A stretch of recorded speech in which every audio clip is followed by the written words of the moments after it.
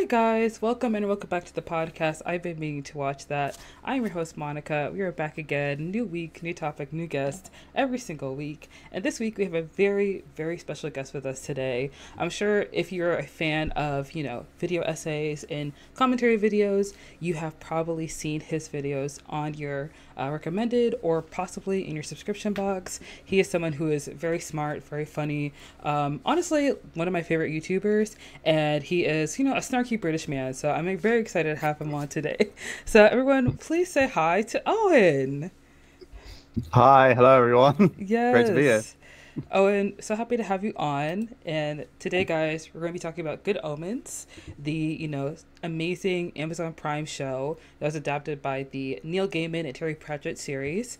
But before we jump into that, we're going to get into our first segment, which is Media Mania, where we talk about new releases and entertainment news. And there are a couple new releases out right now. First of all, there's Challengers, which everyone is talking about, which I have yet to watch, but Me hopefully. neither. I haven't seen it either. Yeah, I so badly want to see it. It's so hard because everyone is going to see the movie, but everyone's spoiling it now. So I have to literally not even go online just to I've avoid seen spoilers. I've seen vibe spoilers. I haven't seen specific plot spoilers yet. Not all Okay. those memes where it's it's the three characters are like 3 tickets to Challengers, please. Those memes are so funny because people are always bringing up the one that I can think of is the one that Apple TV did with the three characters from Ted Lasso.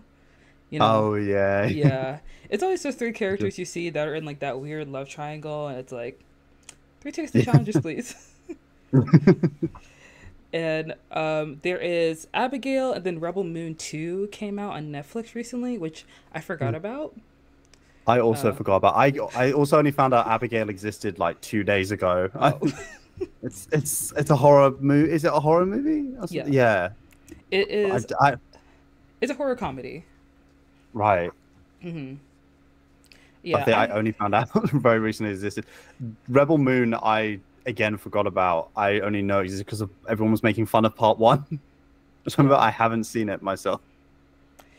I think that there's a part three that's supposed to come out soon, but Oh, I feel like maybe Zack Snyder should just leave that on the shelf.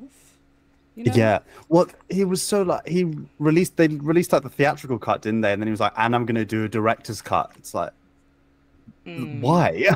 Why wouldn't you just release the direct? Like a director's cut is what happens when the studio stops you mm. from doing it. If the studio wants you to release the director's cut and a theatrical cut, that's not like, is that really director's cut at that point? Is it even necessary? Yeah. Like, Oh, definitely not. I think people have to like your film to want a director's cut. Yeah. Yes. Is there a bad film that's gotten a director's cut? Not any that I've seen. Yeah. I can't say. And I feel like Zack Snyder, I don't know, maybe he lives in this bubble where he feels like his films are widely revered and well Yeah. liked. I guess his fans are pretty intense to be Mm, diplomatic about it. mm. Yeah, intense is a nice word. Yeah. Yeah, They're very devoted, shall we say? absolutely. Absolutely so. So I could see why he gets the idea from, but I was never really interested in Rebel Moon 1 because anything Zack Snyder makes, I feel like it's very bro-y and it's just not Yeah. my It's taste. Yeah, no, I get it. I did unfortunately sit through the 4 hour Justice League movie, which was it's his best movie, and even then it's just okay. I Mhm. watched the whole thing, and at the end of 4 hours of my life, I was like, well, that was fine. It was, yeah, I don't know if I can recommend it. I'm going to be honest, I don't see the point in having a 4-hour film if it's not really going to change the way the original film was Yeah, presented. it's better than the original one, but also it's 2 more hours of your life. Hmm. Like, I can't do that. and yeah, no, fully understandable. It was a waste of almost a full day. Hmm. I feel like the first Zack Snyder film I watched was Watchmen, and Yeah. that's just because I was a fan of the Watchmen comics when I was younger, and then Mm. watching the movie was like, oh, this is awful. like, this is That bad. yeah. he just fully admitting for like 3.5 hours he just didn't understand the original comic. Mm. And I can understand, like, the Watchmen film was made under a studio, so of course, like, studios have like approval on certain things in the Yeah, movie. And Watchmen is very much an anti-establishment comic, so for you yeah. to make that movie alongside a studio is going to like reverse some of the messaging that's in the Watchmen comics. Yeah, Yeah, and everyone was talking about like how good it looked, and like you go read the comics, like, it looks good because he just like did like a panel for panel remake of like every shot from the comic. yeah, It's just like a copy and paste. mm-hmm. Yeah. Not very, not very inspired. Um, but those are the new releases. I feel like out of all of them, I'm definitely gonna watch Challengers at Definitely, yeah, at some point because I can't have anybody spoil it for me. Like, yeah, no, exactly. I can't handle it. I have to go watch it, and I feel like that's one of those movies you watch and you have to watch it over and over and over again. You know? Oh yeah, like they put this in IMAX. Mm-hmm. That means for like a drama, that means they're like confident about it. Mm-hmm. Yeah, and also the director is a pretty solid, very talented director, so Yeah, it was always going to be a banger. There's no question about no, it. exactly. With Zendaya, Josh O'Connor, Mike Face as well. It's like a Mm-hmm. stacked cast. Absolutely, yeah. Okay. I also did want to talk about Billie Eilish because she Yeah, is going to be coming out with a new album May 17th. Um, it's very interesting. There are a lot of albums coming out, I think. Like yeah. Billie's is coming out, Taylor Swift just dropped her album, Beyonce and not too long ago. Yeah, yes, Beyonce it not was done. long Yeah. ago. Yeah. And a lot of people are going on Okay. tour. Yeah, that's true. Yeah, it's a big time for music right now. I don't know what's in the air. I think there is this like I don't know, this is conspiracy that I've seen on TikTok that certain people might not be as rich as they're saying they are, so they need to go on Oh, tour to like right. stack up their bread, which I feel like might be true for some people. Maybe not like Taylor Swift and Beyonce because they're literally billionaires, Yeah, but I feel like everybody is too broke right now to be like thinking about going to concerts, you know. yeah. Especially with like Taylor Swift charges like what is it like $250 a ticket or something ridiculous like that. I mean, that's in like nosebleed seats. If you want to be Yeah. like closer, it's like 500, 700, even more. God. I know for And like don't the Renaissance, prices sorry. like I was gonna say, don't the prices like go up like the fewer tickets there are as well? Isn't it like whatever? There's like a name for it, but I can't remember. Yeah, I know with Renaissance, because I was looking at getting tickets for the Atlanta show. If you wanted to be like in the VIP area where everyone's standing around the stage, it was like close to $2,000. And I was like, oh, wow.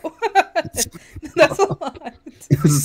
It's like as the artist gets richer, surely the tickets should get cheaper because it's like they can Mm-mm. afford to have like way cheaper tickets. No, no, no, no, no. They make money off the tour. They need God.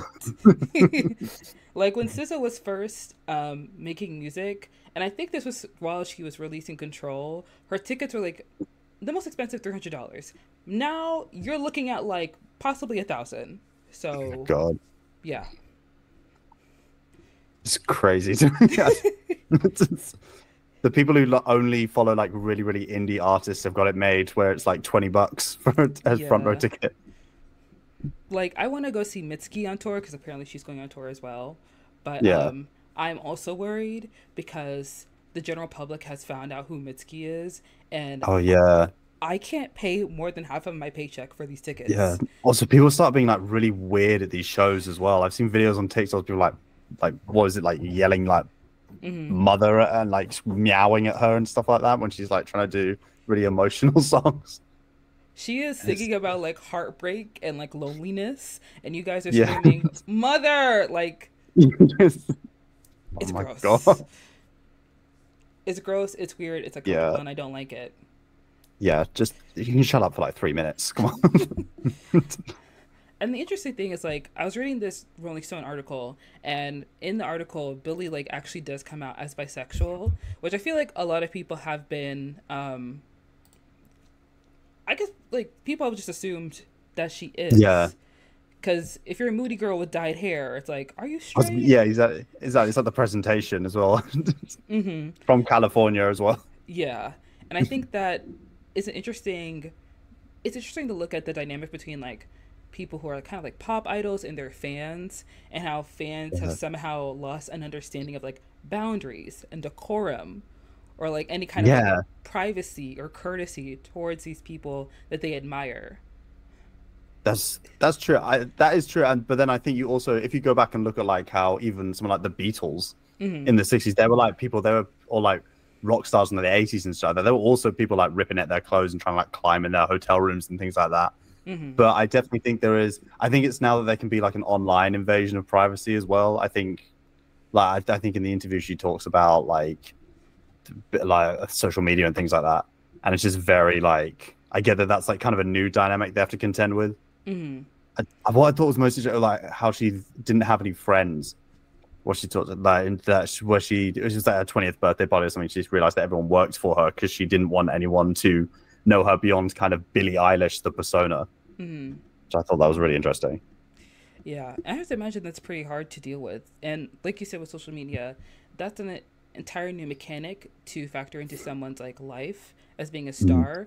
Because before, even with like the Beatles and like people like finding their hotel rooms and stuff, the Beatles were not easily accessible to people at every waking moment of every day. And now with Yeah, social media, there are rumors and blind items, and like there's like exclusives and like exposés being dropped every other week about these celebrities that are super well yeah, known, and they can't escape it because your fans will just go to your Instagram and flood your comments, and then you feel like you have to defend yourself, or you have to feel like you have to yeah. like make a statement and say something, and there's no escaping the public's perception of who you are.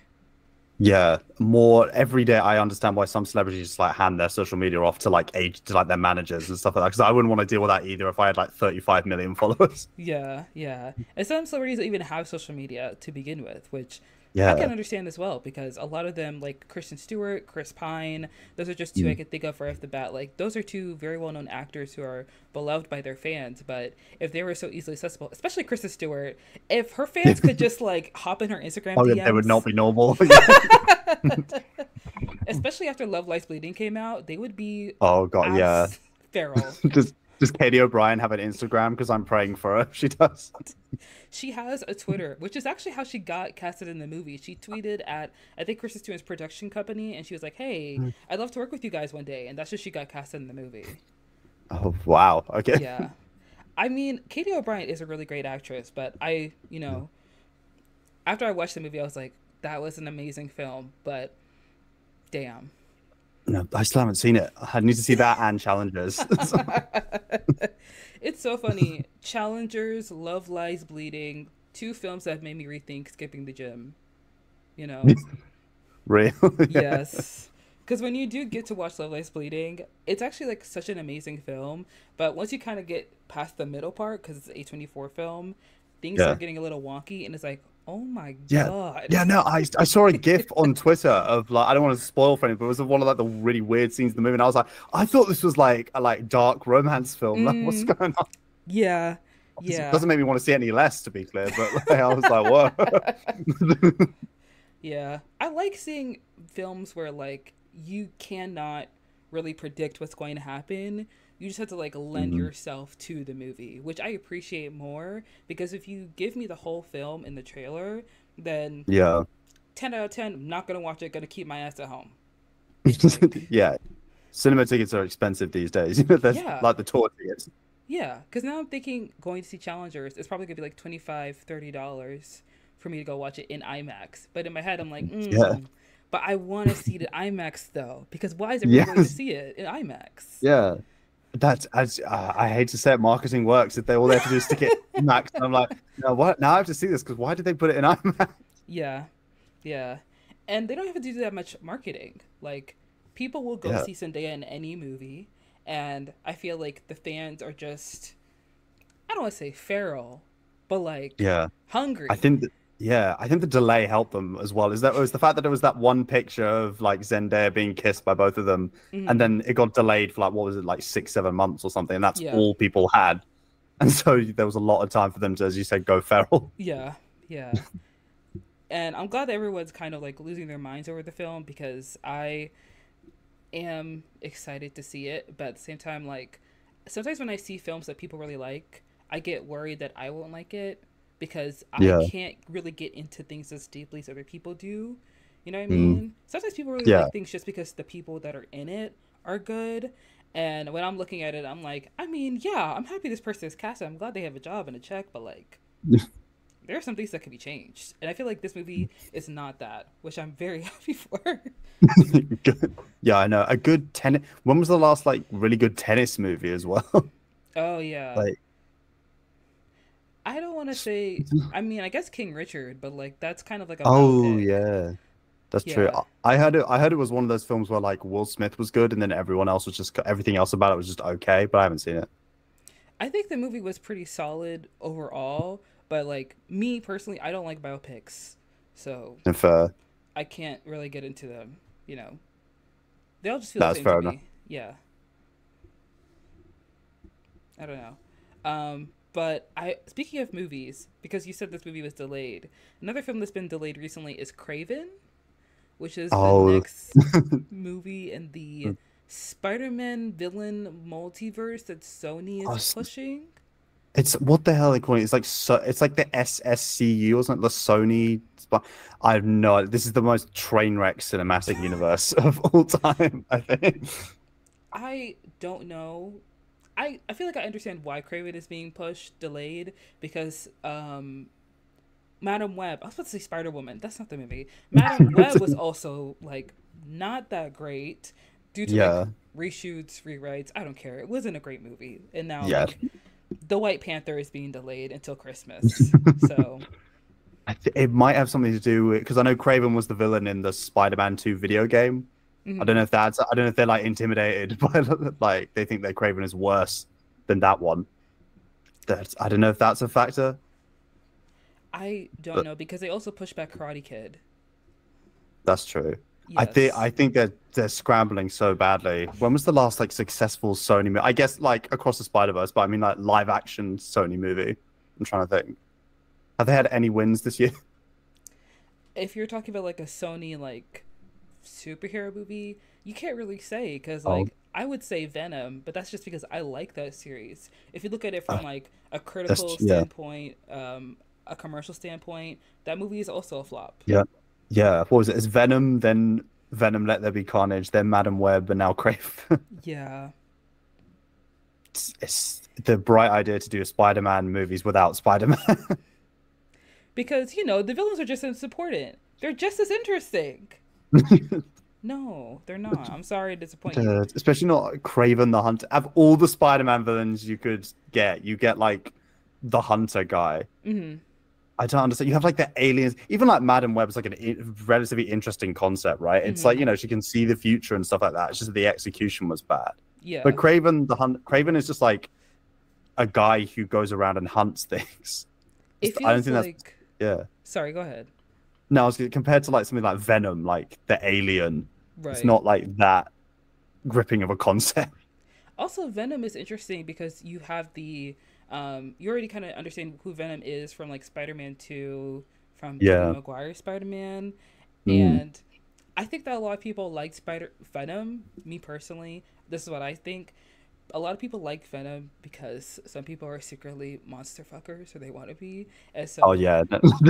and Not so also secret these days, but yeah. and also like homoerotic subtext in the movie kind of like helped a little Yeah. bit, and then they leaned into it in like Venom 2, but like Craven feels like you're watching a guy who would watch Liver King videos unironically. Yeah, he feels like he would have a podcast. Hmm. He's like the Joe Rogan of Hmm. Spider-Man. Like Joe Rogan if he Yeah. was a Spider-Man villain. Also, Venom has helped so much that Tom Hardy like goes for it completely. He could have just like phoned that in for a check. But Hmm. you can tell he's actually like putting effort into it. I think that really carries the movies. Yeah, which I find surprising because I only know Tom Hardy from Inception and Peaky Blinders. So seeing him in a Yeah. superhero movie was like, oh, this is interesting. And then watching Yeah. Venom, I was like, this is such a different. This is so different for you, but I enjoy it so Yeah. much. I remember Like, he was Bane in Dark Knight Rises as well, but he had like the mask on and everything. right. Yeah, he's used to playing like very dark, stoic, like I guess you could say like manly characters. And it's not that like Uh, Eddie Brock isn't manly, but like when you're in your sweat, yeah. soaked in sweat, sitting in a lobster tank, you look kind of pathetic.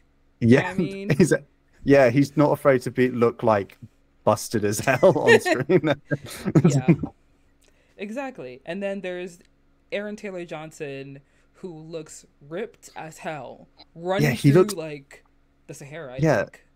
I was gonna say this is meant to be a guy who like hangs out in the wilderness all the time, but he's like perfectly like made up and everything. I Hmm. don't believe this is like Craven the Hunter. This looks like a guy in cosplay. Hmm. Yeah, it doesn't feel like a strong movie. I think that like there may be some people that resonate with the film, but I feel like there's obviously that crowd of like comic movie fans that Yeah, prefer the original Marvel. So I think yeah, that they'll attach themselves to this Craven and be like, "See, this is how you do superhero movies. This is a real yeah. superhero movie, you know? Like this I is what just we waited realized this. for." I just realized when we were listing all that we forgot about Morbius. So, in the Spider-Man villains. We forgot Oh about the my Morbius god. movie. I Yeah. mean, thank God that we did because I don't want to think about that movie. Yeah, no, neither do I, to be honest. I think Sony doesn't want to either. I remember even when they like announced that they were going to do a Morbius film with Jared Leto, I feel like the Yeah. resounding like response was like, "But why though? Yeah. Who asked Why for would you? that?" Yeah, the strangest post-credit scene of all time as well. With the Michael Keaton, like, who I don't even think was like there on set. I think he literally like dialed it. Oh my gosh. There's something going on at Sony. Also DCU. Like just the fact that Oh the God, yeah, DCU I think James Gunn has like kind of stopped making DC movies for now. He's gonna like restart the universe, and yeah. I think with But the Superman, that's which Superman, whatever they're calling it. I think it's just the yes, Superman or something like that. there might be another title, but I know they're filming it Yeah. now. I Oh, it just was Superman Legacy, and I think they changed it to something. yeah, I don't know. Me personally, I understand why you want to go with like well-known superhero characters. Like that makes sense. It's something that Yeah. people already know. It's easy to introduce to the audience, but I feel like something different would be better. Like me personally, I like Blue Beetle, even though like nobody went to go see it. But like, So I I still need to see that, but I heard it was good. Yeah. it's a good movie. It's very fun. It's very funny. But I feel like doing like Superman, doing Batman, it's just like it's so tired. You Yeah, know? I know. It's actually embarrassing that like Marvel, when they started the MCU, they had like the no rights to any of their like known characters at that Mm-hmm. time, and DC had like the rights to everyone, and they still managed to flop, and the MCU became the big one. Yeah. If if Superman Legacy fails, I legit don't think we're going to see another DC movie for like 5 years. Like it's actually over for them for like a while if Superman and the new Superman movie bombs. James Gunn the other day did post a picture of the Green Lantern, like the Green Lantern fist, and the ring Yeah, like shining through. So I guess that was kind of like a nod to people being like, I "Hey, yeah, I hope it's not like the what was it Batman v Superman where they have that one oh, scene where like one just like clicks through every single Justice League member, and it's like, mm-hmm, is this why are we trying to do like the setup movie that is the second one? mm-hmm, I hope it's not. I hope they just if they I hope they just do like a Superman movie and don't try to do like Justice League Part One. yeah." To be honest, I have faith in James Gunn tentatively, Yeah, just I because have. like Yeah, no, you go ahead. no, I was gonna say I have more faith in James Gunn than Zack Snyder. I'll say that. You know And like what? the Suicide Squad was good. It was a good movie. Yeah, valid. And also like Guardians of the Galaxy was good. Hmm. Oh, that's yeah, all solid movies. Yeah, all solid movies. And, you know, he seems to be someone who has an eye or in like a genuine interest in comic books, and the fact that he is Mhm. like at the helm of DC Yeah, gives you some confidence that he will like know what to do. And the fact that like Marvel is struggling right now with like trying to get like yeah, films, TV shows, like audiences interested in their content again, he yeah, now can like understand what's going wrong there and be sure not to do that with his own productions, you know? yeah. Hopefully, we pray. Yeah. I mean, we'll just have to wait and see. He's not really someone who like does a lot of interviews like every so often, but I feel like I can, you know, have a little bit of faith in James Gunn that he will know what he's doing, you know? Yeah, I think we'll at least we'll get like, I think at worst it will be like a good, not great movie. Hmm. That's not the worst. I don't expect it to be like awful. Yeah. Yeah. I know. He might surprise us. Hopefully he does. Yeah. Um, but one thing that wasn't a surprise was how great Good Omens was as an adaptation. Guys, we're going Yeah. to dive into the critically acclaimed Amazon Prime TV show Good Omens, which is a show based off the 90s novel written by Neil Gaiman and Terry Pratchett. It was adapted, I believe, in 2016, and it was something that was a labor of love for Neil Gaiman because of the passing of his friend Terry Pratchett. And Owen and I are going to kind of like talk about our thoughts on season one and season two. Just kind of giving you guys a brief overview. So obviously there will be spoilers up ahead for Good Omens. But my first initial thoughts, of course, was that I loved the show because as a Doctor Who fan, I'll watch anything that David Tennant is in, and I had an understanding of who Neil Gaiman was just from Tumblr, and because Yeah. he's very active on Tumblr, you Yeah. know. So when I saw the show and I recognized Michael Sheed, who was also in Twilight, I was like, oh, I know that guy. Okay, this will be fun, and it was. It was a fun show. It's an amazing show. As someone who's also like a huge fan of, I love anything adapted to Christian theology, like Lucifer, Supernatural, Good Omens. Mm, That's my shit right there. So I was yeah. genuinely a fan of the show. Owen, how did you start watching the show? And like, do you like it? Do you love it? Is it like okay to you? So I start watching. I think I've also. This is where I'd confess I've never read like a single Neil Gaiman book, Mm-hmm. like ever. I've watched a lot of the adaptations of his stuff, so I've seen like Coraline and things like that. But I've never actually sat down and watched books. So I wasn't. I can't remember. God, it's a be a while ago now. I think it was just that it started getting popular on. I think it was on places like Tumblr and stuff like that. And I knew David Tennant, Michael Sheen, from sort of other stuff as well. Of course, Doctor Who. I know Michael. This is where I was at. Michael Sheen was also in Doctor Who. I think he was in. He was the voice of one of the villains in like Series 6, but they really like messed up his voice. You remember the one where it's like Amy and Roy like trapped in the TARDIS, and it's like the evil voice. Yeah, that's Michael Sheen like doing the voice. Oh, okay, Yeah, okay. they pitched his voice way down, but that's him. So yeah, no, as just like you, I love the show. I mean, that's why I stuck around for season 2 as well. But I'd in terms of like the adaptation of it and like how good of adaptation it is, I'm not really like sure about all that because I just came in, I think like just as a show fan. But as a show fan, yeah, I really liked it. I do like the Christian theology elements. I do like sort of playing around with the kind of conceptions of like heaven and hell and like Mm-hmm. the sort of very binary good and evil and Armageddon and things like that. I think that's something that recurs quite a lot in Neil Gaiman's works, from what I know of them. Yeah. And I think that with season one, there are a lot of fans of the books that kind of came out, and they were talking about how much they liked the adaptation because when the book first came out, they had tried to adapt it, I believe, into a film, but Yeah. around the time that it was going to be adapted into the film, 9/11 happened. So then they were like, oh, American audiences do not want something about an apocalypse. So that was Oh. pushed to the wayside. Yeah. Yeah, not not a very happy story. So then I believe that like Terry Pratchett really pushed for Neil Gaiman to make this adaptation because he wanted to see like what it would look like. He wanted to watch it. Yeah. And Neil Gaiman was someone who's like, I like adaptations, I'm okay with them, but I can't really trust it's gonna happen until I'm like sitting there watching it. And Terry Pratchett was someone who was like, I don't like adaptations. They don't work. They don't happen. I'm sorry. Like I have no faith in it at all. But he had passed away due to like Alzheimer's, and so Neil Gaiman felt like it was kind of like almost like a last wish for Terry Pratchett to see Good Yeah. Omens become this series, and thankfully it did. You know, through Yeah. Amazon Prime. I You think know, they did. They did an audio series first, didn't they? They did like a radio play thing yeah. on the BBC. I think I'm trying to remember because it was like two other famous people who did Crowley and Aziraphale. Mm-hmm. Can't remember who it was. I want to say that it was like two people who've also been in Doctor Who, which is just British actors. Like they're probably going to have been in Doctor Who at some point.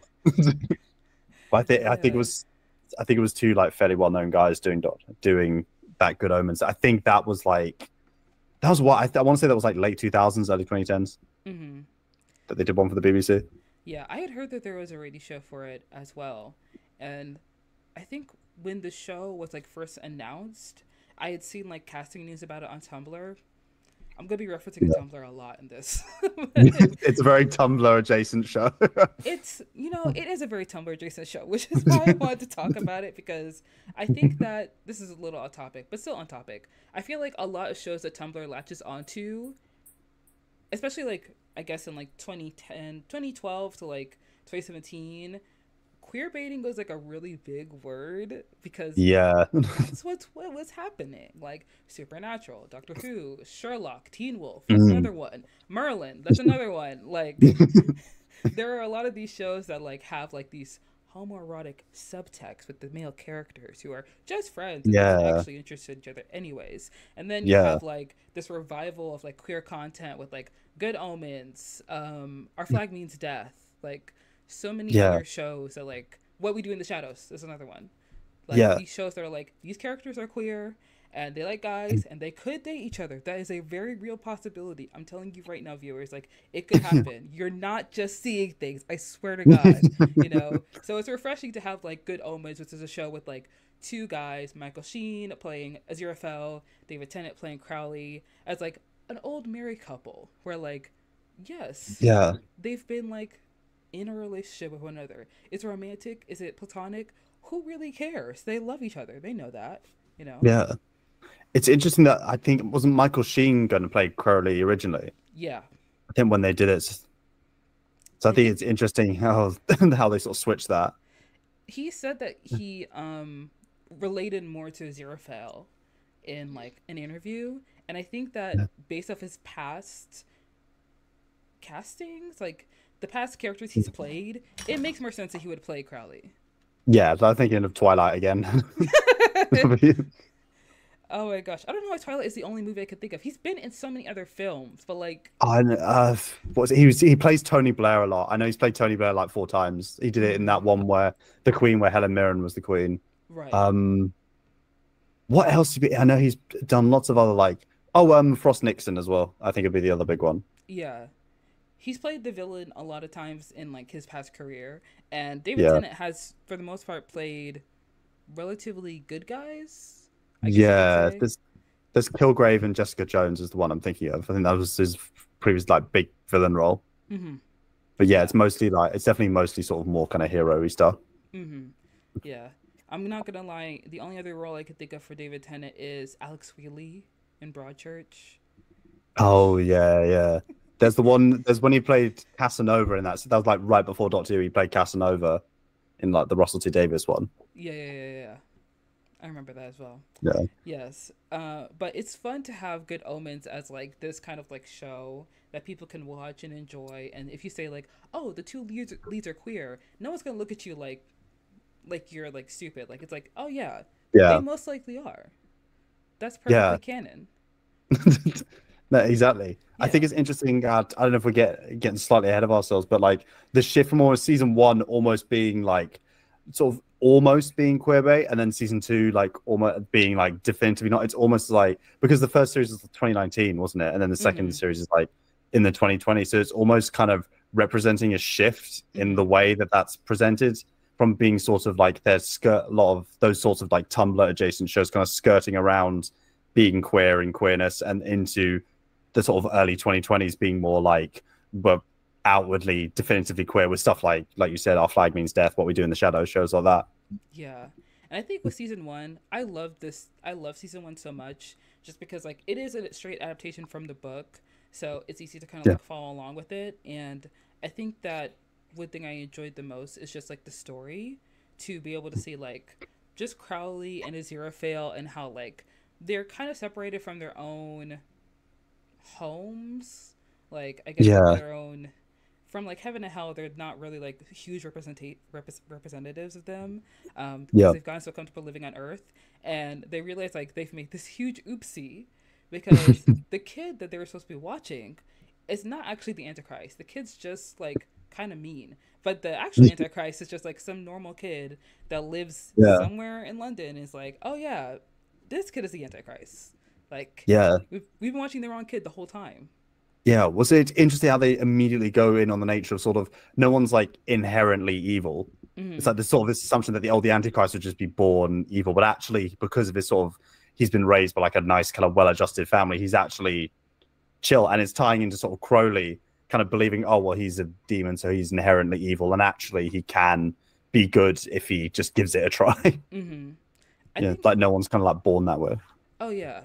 The theme of like good and evil and morality is something that is overarching within Good Omens, and I think in like Neil Gaiman's works, where it's not something that you can definitively say is black and white because the world does not work that way. So Yeah, to adhere to these kind of like doctrines of like good and evil is ridiculous because yeah, that is not a possible thing for people to do, you know? yeah, and that as and sort of that heaven and hell as the series goes on, especially they reveal themselves not always be like good and evil, but just kind of different kinds of authority. Like they're Mm-hmm. both kind of as messed up and corrupt as each other, really, but they just have sort of different ideas. It's like hell kind of knows they're evil while they're doing this sort of evil stuff, but heaven also does evil stuff, but they believe they're doing it for the right reasons. Right.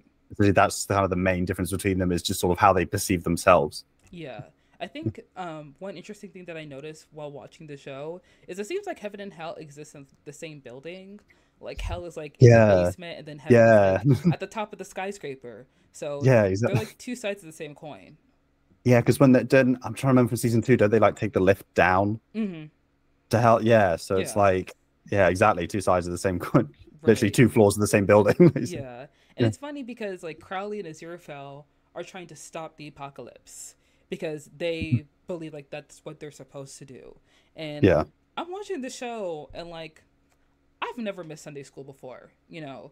So I'm watching the show and I'm seeing Crowley and Aziraphale drive around trying to stop the apocalypse. In my head I'm like, but wouldn't they want that? Like wouldn't heaven want to win the war to show like they're the good guys and like they won? yeah. Like and so when he figures that out, like Aziraphale's so shocked and I'm like, my buddy, I don't know why you're surprised. Like, I guess what happens when you're basically like in a cult for like thousands of years. it's like, wait, you want to destroy the world? But it's so nice here. It's like, they don't care, babe. Derek Jacobi, why? Yes.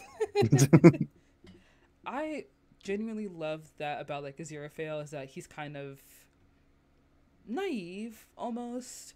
Like he is Yeah. so like good and like so kind, but it's clear that like living on Earth has kind of made him like so comfortable and complacent that he forgets to like you're supposed to be doing work here. Like you're supposed to be working. You Yeah. can't just be jet setting all over the Earth. And then there's Crowley who is also not really doing what he's supposed to be doing on Earth. And he's Yeah. just kind of like, I mean, just chilling, like for the most part. Yeah.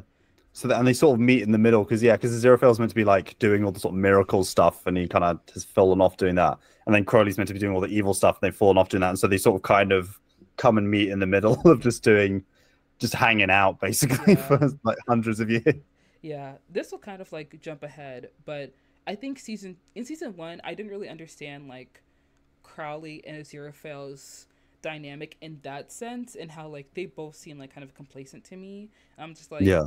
I get that Crowley doesn't really want to like do bad things. He feels like he kind of has to because he's a demon, and he looks at Yeah. Aziraphale as the angel, and the angel keeps trying to tell Crowley like, "Oh, find the goodness in you. Like, just look for the goodness in things and stuff like that." But in my head, Yeah. I'm like, they're so different in a way. I don't understand it. And then season two, Crowley has this. There's this one episode where Crowley keeps saying like, "It's too late," you know, like he has Yeah. this thing that he's saying. And it seems clear to me that like Crowley believes that the world is just so screwed over and just like he kind of like Yeah. surrenders himself to the nihilism of the world that he feels like there is no other effort that I could put in that will change the end result. This is just the way that things are. And Aziraphale, in comparison, is someone who is like so kind, so compassionate, and so just attuned to being a good person that he cannot help but look at things in like this white area instead of like black and white. Mm. He looks in like the white area and like he does not see the nuance within the world. And Crowley gives into the nuance and feels like there's nothing else I can do. There's no other effort that I could put in that will change Yeah. whatever it's going to be. It'll always be too late. It'll always be like the end of it, you know? Yeah. I think that's interesting because obviously Crowley has like been an angel, but like Aziraphale's never been a demon, so he's kind of already bailed out of heaven from that sort of Mm-hmm. very like, thinking already to be like, well, there's nothing I can do here, so I guess I'll just go be a demon kind of thing. And Right. it's sort of that thinking that still carries him through, whereas Aziraphale is very much like there's a right and a wrong way to do things. Yeah, it's interesting because like Crowley, in the show they say that he like created gravity, so he's like something Yeah, of like heaven's engineer. And yeah, any engineer or like comp sci major I've met, they ask a lot of questions. You know, they just want to know yeah, things. That's like yeah, exactly. that's the basis of science. You ask questions. You know what I mean? So Yeah, with Crowley, I remember it was a scene. I don't know if this is a season 1 or season 2, but it was a scene with him and Aziraphale, and they're both angels at the time. And Crowley basically says like, "Oh, we'll ask a few questions. What can that do? You know, what harm could that bring?" oh, that's the very first scene of season two, right, where they're like Mm-hmm. making the nebulas and all that stuff. Yeah, Yeah, that's like the opening of season two. Yeah, yeah, and I think that's really like what made him fall, but then also like what made him kind of like lose faith because he's like looking around in yeah, hell and it's like I'm not supposed to be here. You know, like I get that you guys think I'm a devil, but like I did one bad thing that wasn't even a bad thing. So now I'm stuck here, and he has a yeah. friend who's an angel who cannot see that there's something wrong with the way heaven works. No, Yeah. exactly. It's also like so the fact that he's like the one who invented gravity and then he fell out of heaven, like Mm-hmm. I think that makes literally his sense. own knowledge. It's funny because like him being an engineer and then his fascination with like Bentleys and like the way that things work on Earth. I love how that like translates to his character in like you know the human sense because like Aziraphale Yeah, has like his own faults I guess where he's been in heaven for so long he's been like removed from certain things like worldly things so when he's in like on Earth he sees what humans like which is like food and like fine dining and like art and he's like really interested in these yeah, things because that's not there in heaven and Crowley is that he takes the interest that he has in heaven like engineering and stuff and he finds that interest in like cars and you know like yeah, other things that he tinkers with. yeah. It's I mean, Aziraphale's become like kind of gluttonous almost Yeah. when he's been on it. There's obviously like big sin, and Mm-hmm. then when he gets down, then he realizes that actually like having like some pleasures in life is not like inherently a bad thing. Again, it's that Right. idea of sort of Neil Gaiman and Terry Pratchett thinking about the stuff that's been inherently said to be this is a bad thing, this is a good thing. It's like actually having like a nice cake every so once in a while is not like a mortal sin. Like, Right. Yeah. I it's think like that's what enjoying I yourself. yeah, enjoying yourself.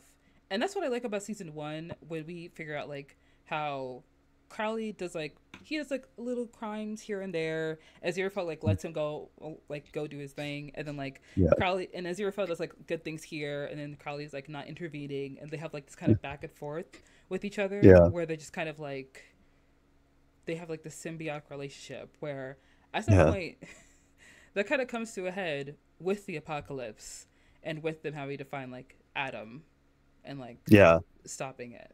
Yeah. Yeah, I was interested. One of the sort of like in the closing episode, I remember where they both kind of like beam Adam to that place where they're like talking to him, and you've literally got the shot of them like both like the angel and the devil on one side. And I think it's that it's about kind of rejecting the binary of just an angel or a devil, and in Adam kind of embodying like good and evil, like mixing together, kind of. Mm-hmm. I do like what I'm getting at, like that it's Yeah. sort of that kind of like you said, the symbiosis kind of Yes. represented in this kid. Right. Right. Right. Right. And I find it. I really did like the ending because, of course, when the show came out, a lot of people online, especially Christians, were like, "Oh, this show is like blasphemous." Because if you make any show based on Christian theology, they have a Yes, as problem with always. it. And it's funny because they had like an open letter where they got like I think over 100,000 signatures, but Yeah, they addressed it to Netflix. yeah. They addressed it to Netflix, and also at the time, Amazon had no plans to do a season two, so they were like, cancel Good Omens, Mm-hmm. and there was like, well, they're not gonna, and everyone was like, well, they're not gonna do season two anyway, which of course Yeah, then they later did, but yeah. So yeah. yeah, it was, I found it like I found that funny, just like in circumstance of that, but like to watch the ending and see like the Armageddon be like circumvented was like, oh, this is like an interesting ending because in any other show, I feel like it would have ended badly. I guess I don't know. Like I was fully expecting yeah, like people to die, but then I'm like, but then there are kids here. Like they can't kill kids. You know what I mean? Like, True, yeah. I yeah. was just, I think because like the quick, it would have been like a really hard shift, to just like kill everyone. It's like, I would have respected it on like a certain level, Yeah. Like you're but expecting yeah, something bad to happen, but then it's like, and then he's like, no, actually, let's have a little fun here. Let's have a goofy little time. You know what I mean? Which yeah. I actually liked. It's the four horsemen taken out in about 30 Yes. seconds by a bunch of kids. A bunch of kids on their bikes like take Yeah. down like heavenly deities that have been like destined before time began to come here and like destroy the world, and they're like, I don't think so. Like, Good for them. yeah, that's I think cute. there's That's cute. yeah, I think one of the four, didn't they change one from the book? Yeah. You're talking about, yeah, I can't remember who got changed. I can't either, but I did want to say one of the four horsemen is death, right? Yeah. An interesting criticism that I saw online was that people were talking about death and how in the books Terry Pratchett wrote death as someone who was like, I don't want to say funny, but someone who is like more endearing, like someone who's like, I guess charming is the right word to Yeah. say. Yeah, someone who's like kind of, an interesting character, an interesting dynamic. But then when you watch Death in the show, he's voiced by Brian Cox, who is a great actor. If you don't know who Brian Cox is, he was in Succession, guys. But like Brian Cox's death is very much like a stereotypical death that you would see in other shows, where he's like stoic and he's kind of like scary and scraggly voice, versus like the death in Terry Pratchett's books, because people like Terry Pratchett's death so much they signed a petition for Death to reinstate Terry Pratchett as like a joke, because they had grown like they were so like connected to that connected to like Terry Pratchett's version of death, you could say. And Terry Pratchett also said when he was alive that like terminally ill fans would write him and say that like, oh well, I'm not scared of dying anymore because I've read your books, and I feel like the death that you write is someone who's so kind and endearing. So I remember just like watching the series and being like, oh, this death is not the same death that Terry Pratchett wrote about. Like that's very interesting. Yeah. Yeah. Just not as nice. And I think that is an interesting criticism, because I felt that same way about God, because God is voiced by Frances McDormand, who I love. Yeah. Like Academy Award winning actress. Yeah, of course. She feels kind of like she feels like a teacher almost. Like she feels like an assistant director when she's kind of like, asking Aziraphale like, hey, where's the flaming sword that I gave you? Where did that go? Like, that's true. She knows where it went because she's God, but she's still asking him. And it doesn't feel like a omnipresent presence. It almost feels like she's like, just kind of asking like, hey, Aziraphale, just checking in. Yeah. Just wanted to know like that very powerful weapon of divine power and smite. Do you still have it? Because I have to put it back into like the closet. You know what I mean? I have to like, itemize it, put it back in inventory. We got to keep track of all the things that we have. Heavily items especially. So yeah. Do you have it, or like where to go? So for me, it came across as like kind of backhanded a little bit. It's like, oh, I know you have it, but I'm just giving you the opportunity to like come forward, or I'll just like smite you. Like that I know. It's also interesting because like God doesn't get involved that much in the show, which it's Metatron mostly, isn't it? Mm-hmm. Yeah. Metatron is almost like the Wizard of Oz. Sometimes. Yeah, he's the big head. Mm-hmm. Yeah, but we see him like in physical form in like season 2. But for the most part, season 1, you don't really like. It's just a big hologram. Yeah, that's true. Yeah, it's very interesting. But did you have any thoughts about season 1? I guess any final thoughts about season 1 before we dive into season 2? Just that it was very interesting setup. I think some stuff worked better for me than others. I'll be honest, like the whole thing with like who is it, like anathema device, and like I know the man who's with us played by Jack Whitehall. But I like that whole thing. I'll be honest, it's so obvious that Aziraphale and Crowley are like scene stealers, like immediately, even though they're not kind of like technically the main characters. I guess it's meant to be Adam. It's Mm-hmm. like my interest drops just like a smidge, just like a little bit when it's not on Aziraphale and Crowley Yeah. a lot of the time. I think it's really obvious like why they push them so far to the forefront in season two. Yeah. Um, I think one thing I really enjoyed was Agnes Snutter and like learning about her story and then her descendant, then having to like, figure out, find the Antichrist to save the world. And of course, like Yeah. first descendant, like you said, is Jack Whitehall, who is this guy who can't do anything right, which I feel like Jack Whitehall is like perfect to play that character because That's it. Yeah. he just looks like a guy who tries too hard, you know? That's his character in like absolutely everything. Jack Whitehall plays Jack Whitehall in everything he's in. Yeah. Even in Um, like what was that movie, the Jungle Cruise movie? oh When he my was in god, that, he yeah. was also playing Jack Whitehall. Hmm. Yeah, very true. I'm not gonna lie. I feel like my favorite Jack Whitehall thing I've ever seen was Jack's travels with his father, which Oh is yeah, oh yeah, yeah, the Netflix show. yeah, Yeah, yeah, yeah, yeah. right. Yeah, that's good. Yeah, I think the only reason why I liked it so much is because his dad's kind of mean, and I was like, you know yeah. what? That's like really me. He used to be like an entertainment agent or something as well. Yeah, which I feel like makes sense with how he talks to his dad. Talks to his son. Like, yeah, I could see you like talking to some young 16-year-old idol like that. Like that makes sense. Yeah, it fits. Yeah. Absolutely. Yes. I think another thing I really liked was Adam. I feel like I don't know why, but I saw people saying that like the kid who played Adam wasn't good, which I feel like it's kind of hard to say because the kid who plays Adam is a kid. You know what I mean? That's yeah, that's true. Yeah. I'll admit that like some of the kid stuff like lost my out of all the storylines. I didn't think any of the storylines were even like close to being bad or anything like that. I thought they were all Mm-hmm. solid. But out of the sort of ranking of my interest, definitely whenever it was just like Adam and his friends, that was like kind of would be at the bottom of Mm-hmm. my rankings. Whenever like another character wasn't there, Yeah. only only because I think the other adult stuff was more kind of openly weird. I guess it's almost, even though Adam's like the Antichrist, I think the stuff that goes on with him is the least like strange part of Good Mm-hmm. Omens, as opposed to you know, like you have the angel and the demon running around and all this sort of stuff. I think that the bigger personalities were in the other storylines, if that makes sense. Mm-hmm. Yeah. No, it does make sense. But me personally, I like the kid Adam. I feel like he was a pretty strong, part of the story, and I do agree with you because Michael Sheen and David Tennant are scene stealers. Like in Yeah, every no, episode, absolutely.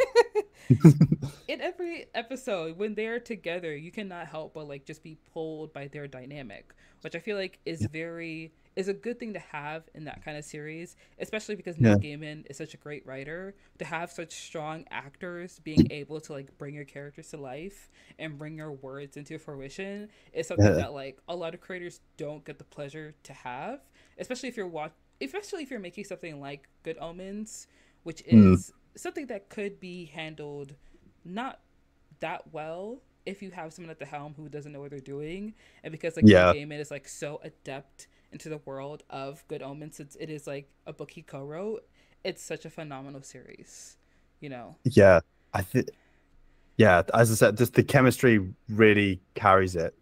I mean, I think if like you say, it would have been so easy to get wrong if they cast like two actors who weren't kind of fully going for it. And I Mm-hmm. think fully we got two that really do care.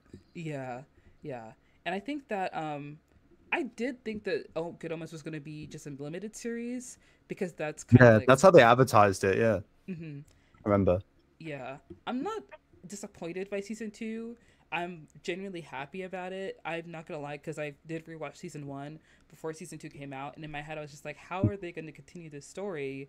Because Yeah, season one is basically the book brought to life, so season two is more of like an abridged yeah. version of the It's story. it. Yeah, because I've heard that like I think Neil Gaiman said himself that like season two is like the bridge between season one, the actual book, and like the hypothetical sequel that he and Terry Pratchett were sort of half working on when he died. Like Mm-hmm. they were sort of kicking ideas around for it. So it's kind of like I guess Good Omens 1.5 is I think Right. how like Neil Gaiman's kind of talked about it a bit. Yeah, and he also talked about how like you know, like I mentioned before, he wanted to make this series because Terry Pratchett wanted this book to come to life. But I Yeah. felt like after watching season one, after learning that news, like there's not any way there's going to be a season two because I can't imagine what it's like to adapt a Yeah, book that's what I that's wrote. thought. It was like, Yeah, like this is your dear friend who passed away. This is a book you wrote together, and now like you've brought it to fruition. That's all you really needed to do. You know what I mean? yeah. Yeah. I think that with him making season two, I'm glad that he continued it because he is like the creator of this world. So he's the best person to have like at the helm of this series. You Yeah, know? it's clear that I think they didn't just do it as a cash grab. I think Mm-hmm. there's like obviously still a lot of heart behind it. Like there's Yeah. he clearly has like something he wants to tell, and I think it's like he said he wants to also get kind of the unpublished Good Omens 2 Mm-hmm. kind of adapted, of like in a way. So I Yeah. think, well, there needs to be like a bridge between them. Apparently, I guess we'll see how true that is when season 3 drops. Yeah, that's true. I'm also glad it wasn't a cash grab because I feel like anytime you turn a limited series into like an actual series, you do Yeah, take away from the story. yeah, You it's know? so obvious when like it was a complete story in the first year, and then they just try and keep it going. Like it's kind of corrected itself now, but I think that's kind of what happened with Stranger Things. I know that was meant, or that was meant to be like an anthology series where it was like different people each time. But then the first Really? one was so, yeah, apparently in the original pitch it was meant to be like different, like I think maybe taking place in the same town, but like different time periods and things like that. And then series one was so successful that they just decided to do it again with the same cast, and it kind of shows in that second series, which I think is Mm, probably the weakest of the show. yeah.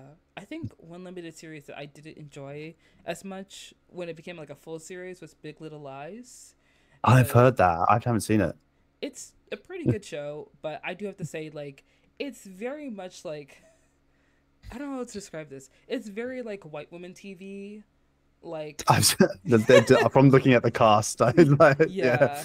It's giving like Chardonnay glass, you know, it's yeah, giving like a walk through TJ Maxx, you know, yeah. it's It's looks like, to me, it looks like Sex in the City if they started like murdering each other or something. yeah. Yeah. It's like Sex in the City without like it being so fun and like lighthearted, you know. Yeah. Yeah. It's a good One thing I've seen show. that is there's No, go that ahead. one clip like that one clip of Meryl Streep screaming is the only thing I know from My it. God. That was to watch that like live, like an episode with such a jump scare because the scene is so quiet and they're all sitting around the Yeah. table and it's so awkward and she just screams. It's like, Or just what the shrieks fuck? like What the fuck is that? like it's Academy Award winner Meryl Streep, everyone. I remember watching that scene and I was like, wow, that Emmy's in the bag, isn't it? Y'all might as well ship it to her house. Don't even bother with the ceremony. It's hers. It's just like every other award, they might as well just give it to. Yeah. Yeah. But Big Little Lies was a really good show because it was based off of like a Gillian Flynn book. And Gillian Flynn also wrote the book Gone Girl. Yeah. So she is very adept in like the white woman troubled world of like literary fiction, you know. I know someone needs to check in on her. She's written she's written those two things. Like, is she doing okay? She also has another book called Sharp Objects, which was a Oh miniseries yeah, for that was H. the Amy Adams one. Yeah. Mm-hmm. Which is also another book within the troubled white woman universe, you know. Yeah. Yes. But good. Like, what?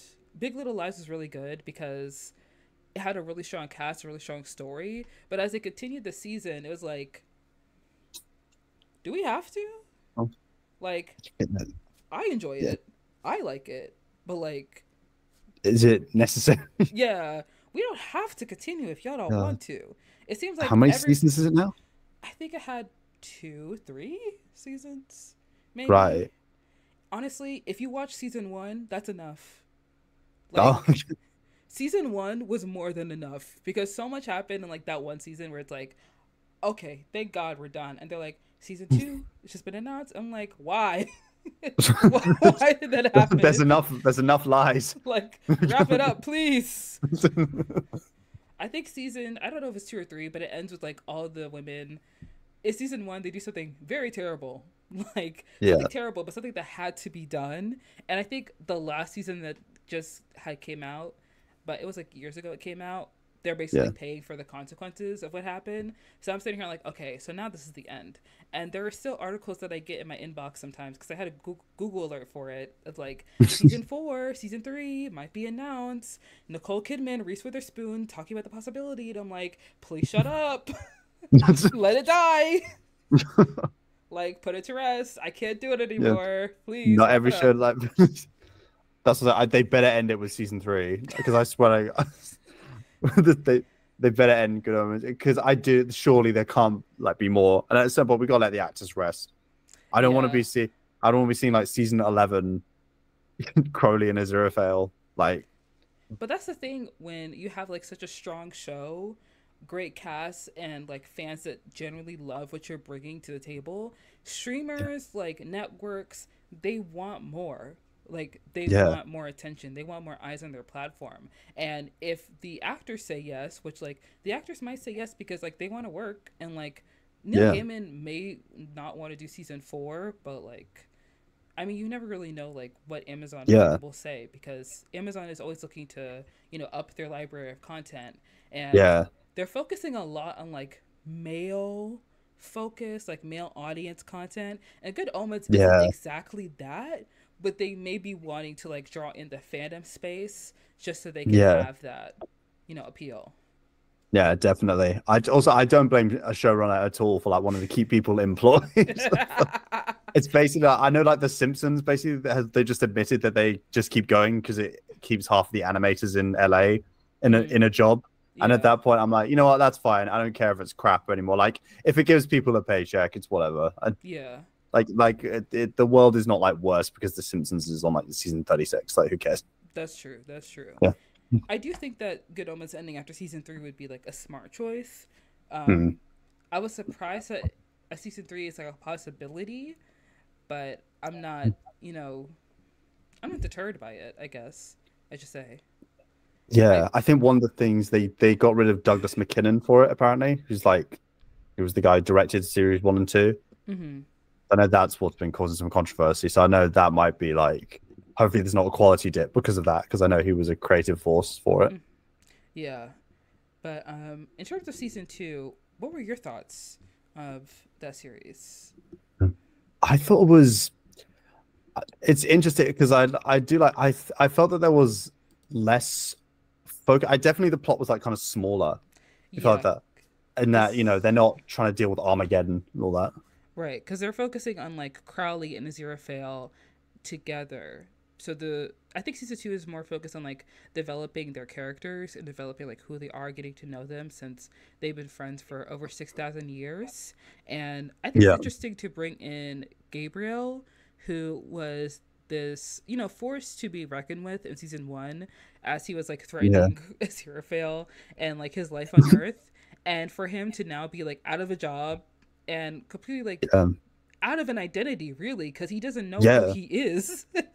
And yeah, then for exactly. them to like try and help this angel who previously in the previous season was hell-bent on like destroying the world and them too if they got in their way. Yeah, yeah. I think John Hamm's so good in this. I think like John Hamm, they really need to let him do more comedies. Yeah, I see he was I think he was so good in it. It's also so because it was like the second TV show of the year where he got his ass out. Also in like season 5 of Fargo, he had an ass. I don't know if there's something in his contracts or something. yeah. But yeah, he's really been Yes. getting naked on screen lately for some reason. I mean, I'm sure I don't want to speak on John Hamm and how he feels, but I like it. Yeah, I'm not mad about it. No. Yeah, and I think he plays Gabriel so well. That's another thing that I Mhm. love, like with Tom Hardy playing Venom, and then like seeing John Hamm playing like Gabriel, who like most people know John Hamm as like Don Draper and like Mad Men. Yeah, So now for him to play like this goofy angel who like doesn't know he's an angel, just thinks he's a yeah, person, and is completely lost in his way, and like Crowley and Aziraphale have to figure out like some kind of way to like get him back into heaven and like remedy the situation and figure out what's going on, or Mhm. else like they're screwed again. yeah. You know?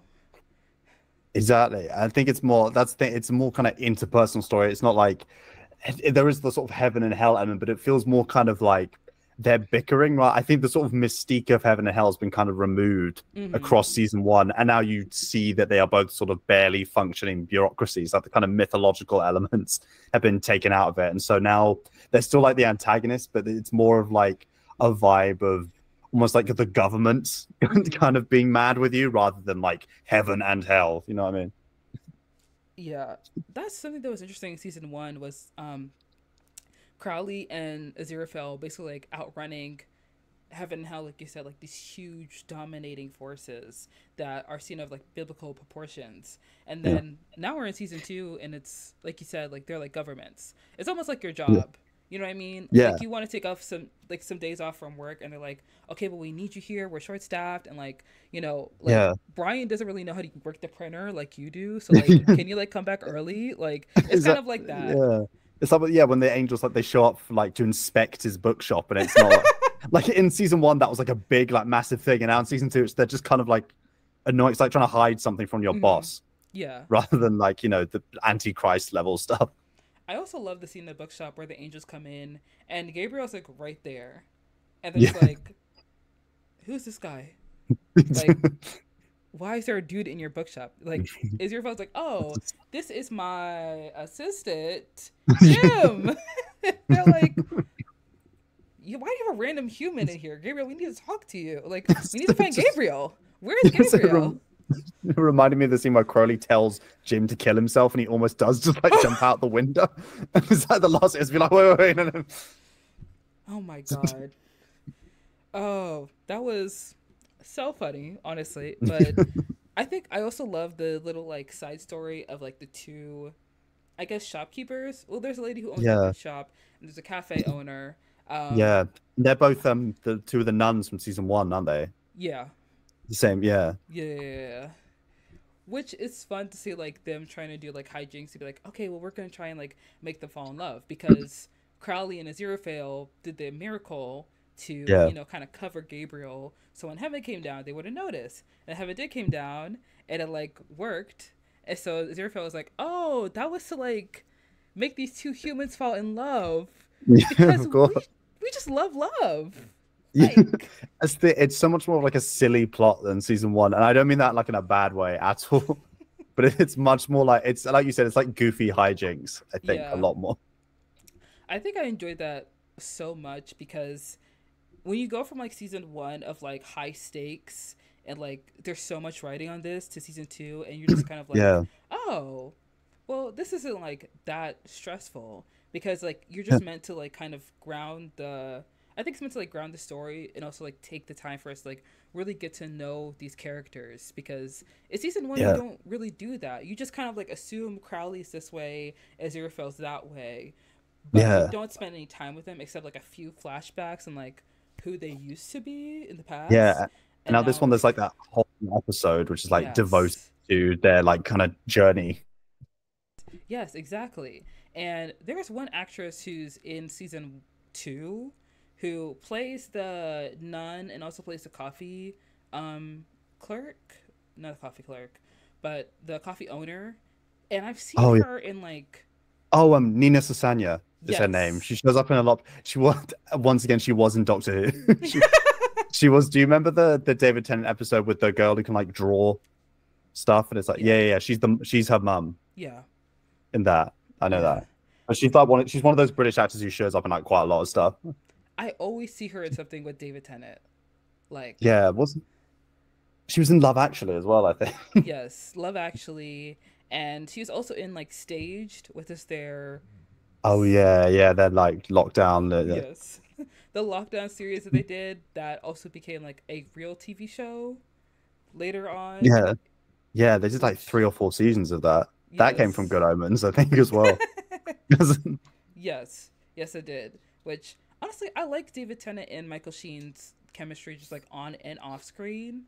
I feel like they connect really well as actors, and I don't know. I try and think of like other actors that connect that well, but like I can only think of like fandom examples, like Colin Morgan and Bradley James. Yeah. Yes. Or, that's another one. Yeah. Oh my god. watching this show did make me think of Merlin just like a little bit because I did enjoy that show a lot, and it was like magical elements, but it was I don't know if I want to say underrated, but not as I guess popular as other shows. Yeah, But no, go ahead. I've no, I just said I only saw like season one of Merlin. I think when it first aired, Hmm. I remember that back in like 2008. I remember because it was like the kind of off-season replacement for Doctor Who. Is how it started. I mean, you can tell there's definitely like a vibe shared between them. But yeah, but I do have lots of friends who are into Merlin. I saw all the stuff. It's like I've never seen a single episode of Supernatural, but I know Hmm. like most of the plot just from having been on Tumblr when it was really popular. Hmm.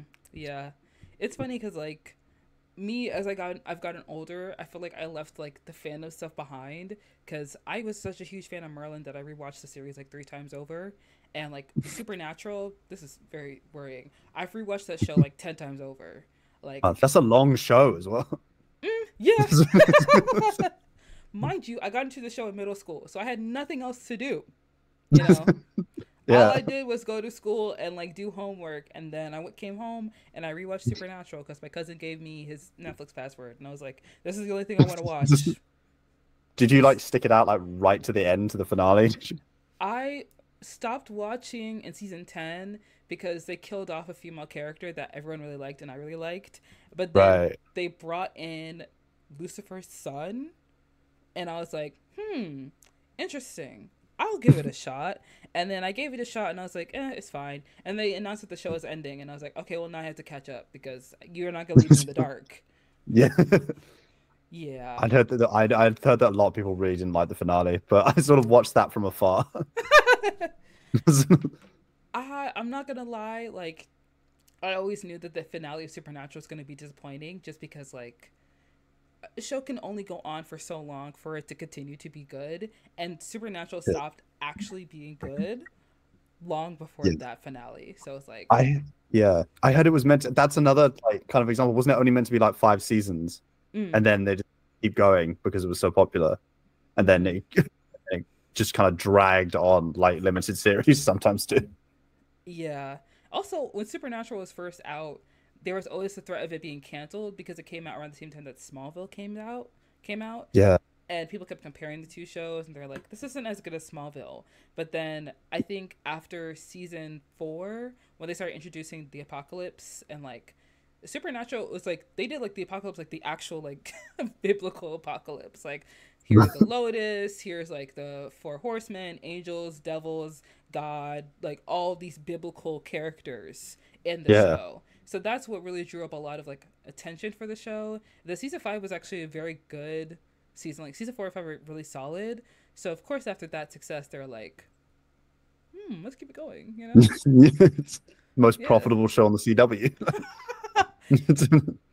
It's funny that you say that because apparently the CW has not made any money since it became the CW. Really? And that was like 2004. Like what? Yes. My God.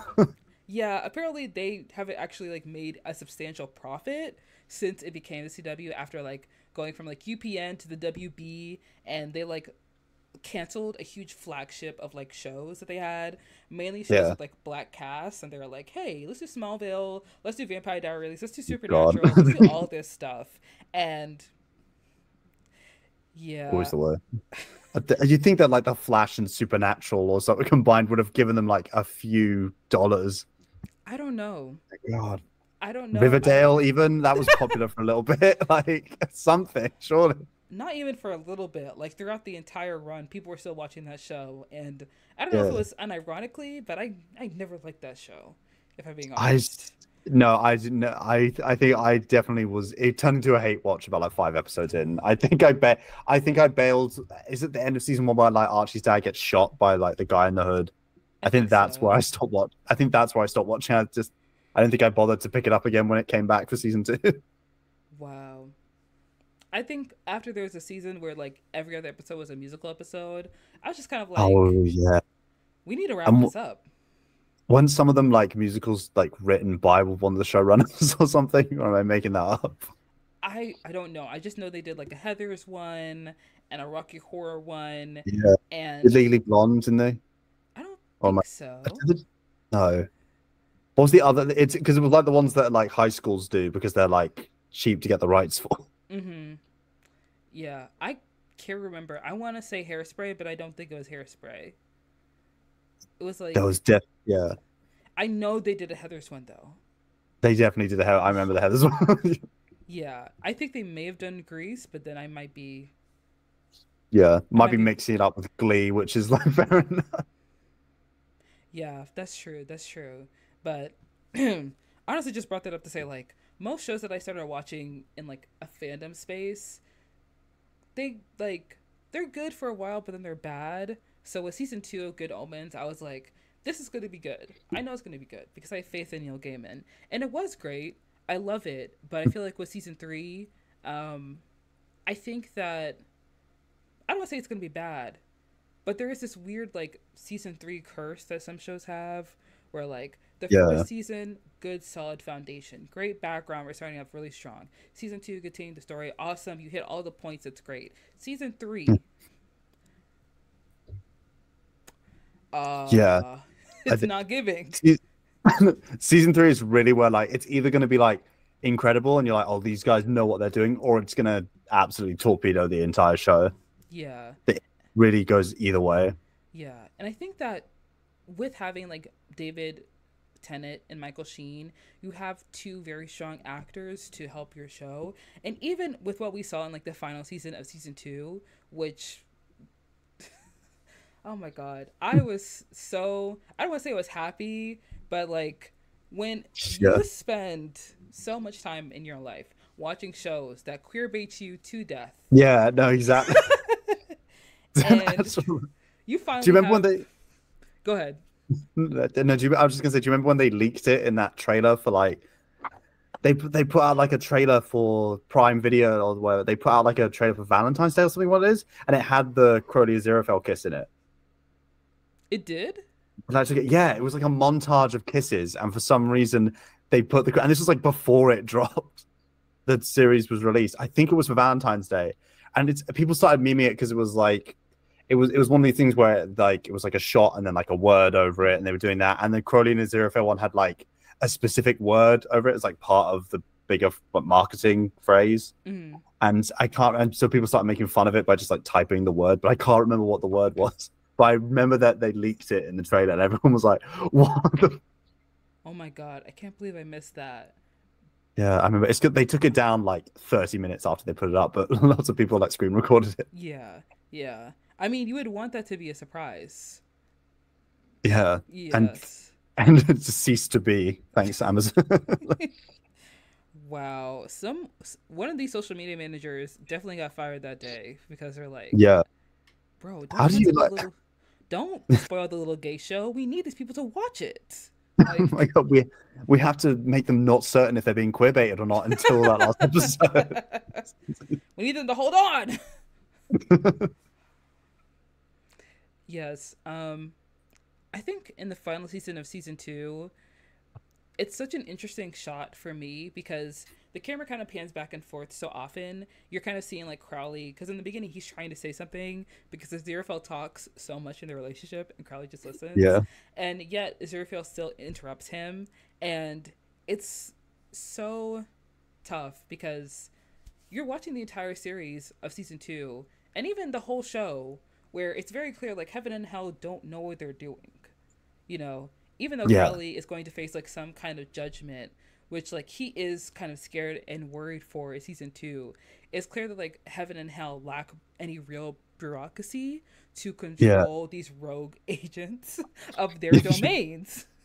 Yeah, I think it's the whole thing about like as well when because I mean I said earlier that Aziraphale was in a cult, like kind of half joking, but it is Mm-hmm. like kind of true because it's this whole thing about like oh that he thinks he can like fix stuff from within the like he's like he through kind of Crowley's help he sort of rejects the kind of cult of heaven, but the second that that kind of comfort comes back in a little bit of a way because in Mm-hmm. season 2 there's a little bit of like he's completely cut off from heaven so he can't like there's a little bit of comfort lost, and then when heaven comes back, it's like, oh, you can actually come back, and you can, you know, it can be just like it was again. He immediately jumps on it, and it's interesting to see that kind of character regression. I guess it would be because I think it would be so easy for him to be like, no, I reject it completely, and I'm with Crowley now. But I think it's so much more interesting for him to be not like, I guess, just more like complex and not just complete. Like you don't get queer baited, but you also don't just get like the happy full on relationship. Resolution. Yeah, Yeah.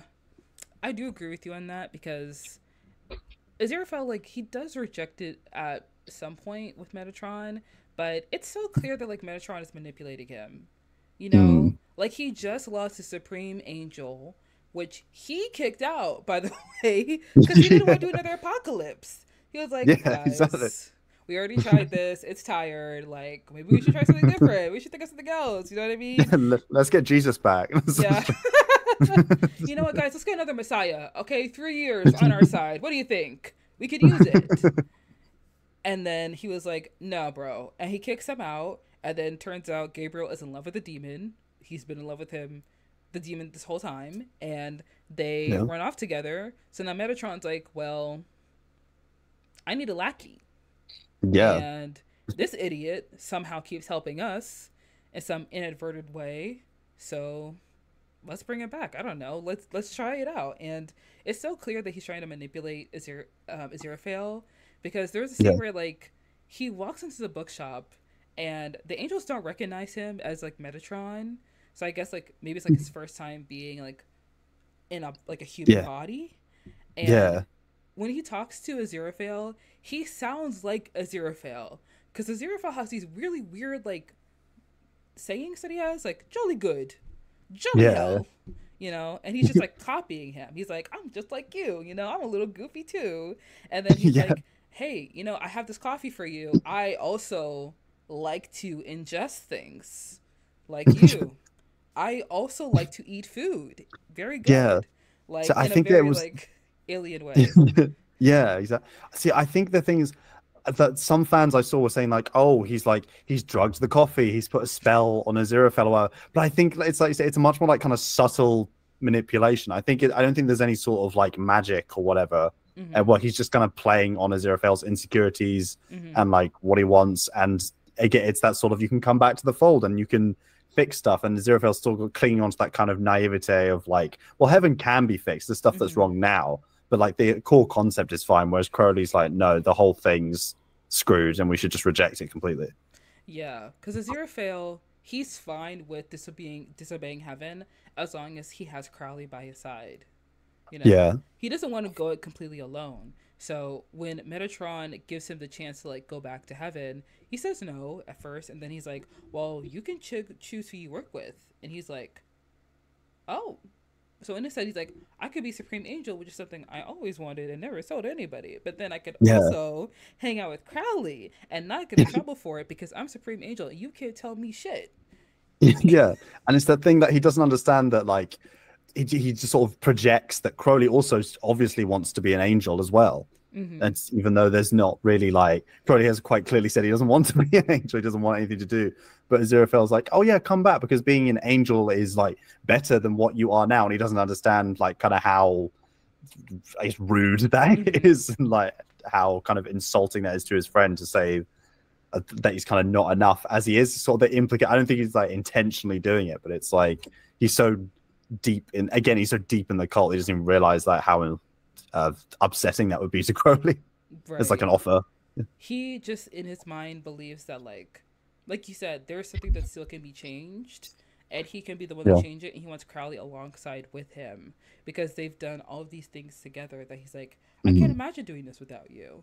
You know, I need you with me." And Crowley, who is more than fine with leaving like the heaven and hell bullshit alone, Yeah. does not want his friend wrapped up in the hierarchies and bureaucracy and the BS that comes with like the heavenly domain, because it's not going to change anything.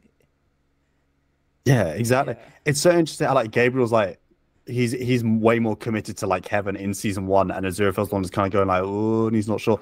But then in season 2, the second he gets his memories back, he's like, "Nope, I'm out of here with my new partner. I'm gone," and completely off. Because I think he's just, because in that season 1 he was very committed to Armageddon and all that stuff. Whereas Aziraphale's like, I think the whole thing is he's not really ever been able to commit to anything kind of under his own steam. I think like saying he needs Crowley with him. Yeah. whereas opposed to Gabriel like knew exactly what he wanted, whether it was destroying the world or not.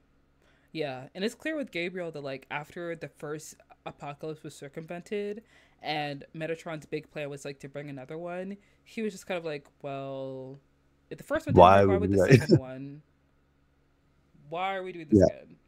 Yeah. Also, he kind of, I mean, he goes through sort of, he like speed runs the same arc that like Aziraphale and Crowley are kind of, where he goes to Earth and he's like, and he experiences like desire basically. And he's like, actually, I kind of want to live in the world.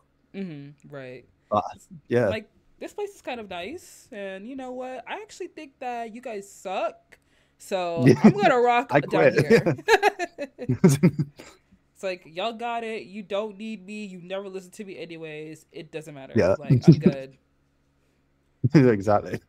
And I think with Aziraphale becoming like the supreme angel, of course it's something that's like possibly a dream for like any angel in that domain because you have like all this power, but I feel like he'll soon realize like there's a limit to your power. Yeah.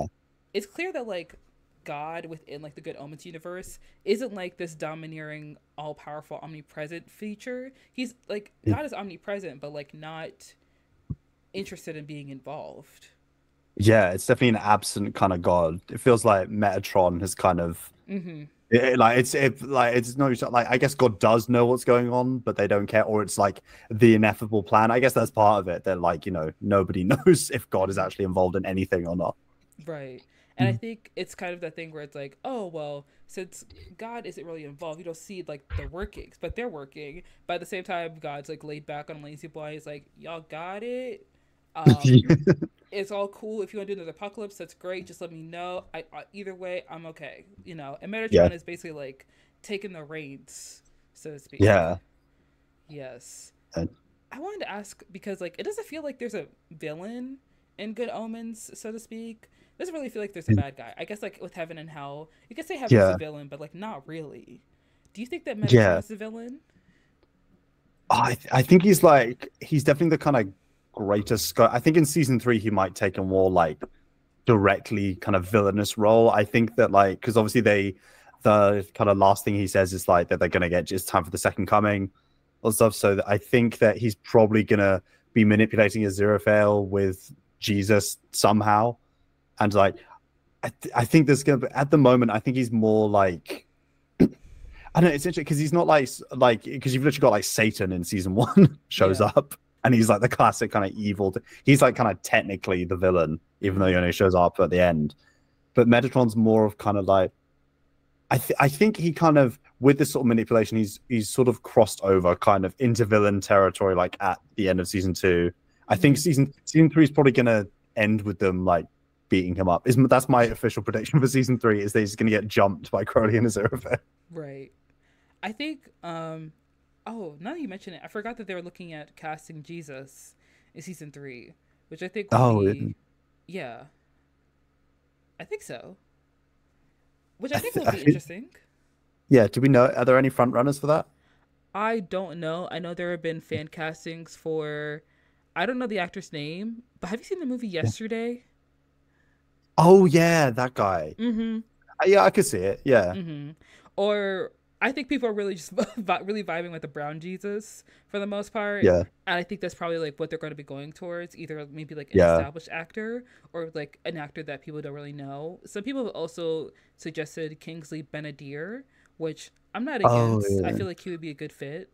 But I think it would be interesting to see season 3, because I feel like if you introduce Jesus is going to be like the laid back son of God who's like, hey, guys, what's up? It's all peace and love. And he's just like at concerts sometimes and just like chilling. And then like Aziraphale will go up to him like, so Jesus, Messiah, Metatron wants to do this thing and I'm not like 100% for it. I was wondering if you could talk to him. He's like, hey, Aziraphale, you seem really chill. You seem really nice, dude. Like, I'm glad that you're really participating, like getting into it. Look, that's more of my dad's domain. I'm just hanging out, like, I'm about to go to Coachella, so if you need me, feel free to hit me up.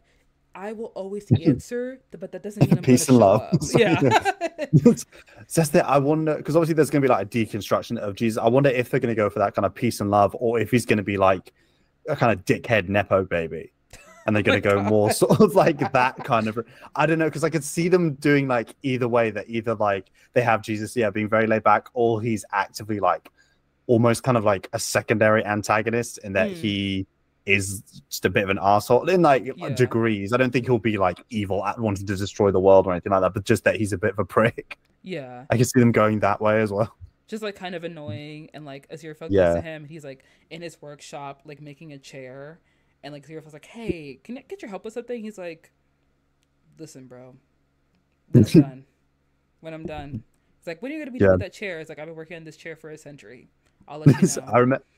I remember when you saw me getting crucified and you two didn't do anything about it. You guys let me hang there for a while, so I'm gonna let you hang. Yeah. I think that with season two, it was a really good addition. I'm glad that it was really solid, and I'm happy that like Aziraphale and Crowley have like confirmed that they're not just besties. Um, Yeah. I feel like there are fans that are expecting like a lot of fans were expecting more intimate scenes with Aziraphale and Crowley. Like, I guess not like literally like intimate, but like them Yeah. holding hands or like them showing some kind of like physical touch. And I think that the vibe that you're going for is that like they're two old men that don't care if they're gay or not, but they've been knowing each other since like the beginning of time. So the fact Yeah. that they may be in love with each other is not really like something they have to define. It's just something they kind of like, it's unspoken No, almost. I mean, you've got the kind of sort of different kinds of. I mean, you've got like the other like immortals, the Gabriel and Beelzebub, like heading off together. Then you've got the two shopkeepers, where that's more of kind of like a human like Mm, love, like declaration. And then you've got Aziraphale, where it's like this weird kind of like they've been friends, like it's all very like entangled with them because they've watched like all of history together. So yeah, it's interesting how there's like the kind of three core relationships of season two. I also love how the record keeper, like the record shopkeeper, and then like the cafe owner, Yeah. did not care that Crowley is a demon. Did not care that Zero is an angel. It's like, hey guys, whatever's going on between the two of you, you need to work it out. You just Yeah. need to tell them how you feel. You need to talk it out. Like, and when they're leaving, they see Zero for like, listen, you have a lot to talk about, and that's it. Like, they don't care. Yeah. It's almost like an extension of season one where it's like they've got these big sort of lofty heaven and hell ideas, and it's when they come down to earth and they're like, oh, actually, we just kind of want to hang out. It's sort of an extension of that. It's the Mm-hmm. second they talk to two humans about their relationship that they're just like, just talk to each other. Like it's not Yeah, that difficult. But I don't yeah. know why it took you 5,000 years to work this out or whatever. You guys keep going off on adventures, and the last thing you've done is like talk about each other's feelings. Like, Yeah. what's harder, circumvent an apocalypse or confess your feelings for each other? Like, let's It's like discuss. it took us 2 months and it's taken you like centuries. Like this is embarrassing. And we've known each other maybe even that long, but like at least we actually got to the root of it, and you guys are still not on the same Yeah. page. Yes. What are your thoughts for season three? What do you think's gonna happen? Season three. Well, I think there's Metatron's gonna be like the villain. I don't know. I don't know if they're gonna bring like anyone back from season one. If there's gonna be like, and because that was the one thing about season two. It's interesting how many sort of plots they just kind of jettisoned, like straight up. Like there's no anathema, there's no Adam, Hmm. right? There's no what was his name? Was it Shadwell, like the like witch hunter guy, Yeah. where it was like the demon hunter? So I wonder if like I think they might try and bring some of them back because it's going to be because they're going back from that personal story to that again, that very big like expansive story of like the second coming. So I think the kind of the scale is going to return Mm-hmm. definitely. um I don't want to speak it into existence that either Crowley or Aziraphale dies, but like I could see I could see Ooh. them I could see them. I hope that they're smart enough not to bury their gays immediately. But we'll No, wait till see. the third season. Yeah. Um, gosh, immediately I thought like, how do you kill an angel or a demon? But I feel like that's besides the point. It's like the holy water, isn't it? Because they tried to, and because Oh, remember at the end of season one where they were going to kill them. like right. I do remember that. I do remember They- that.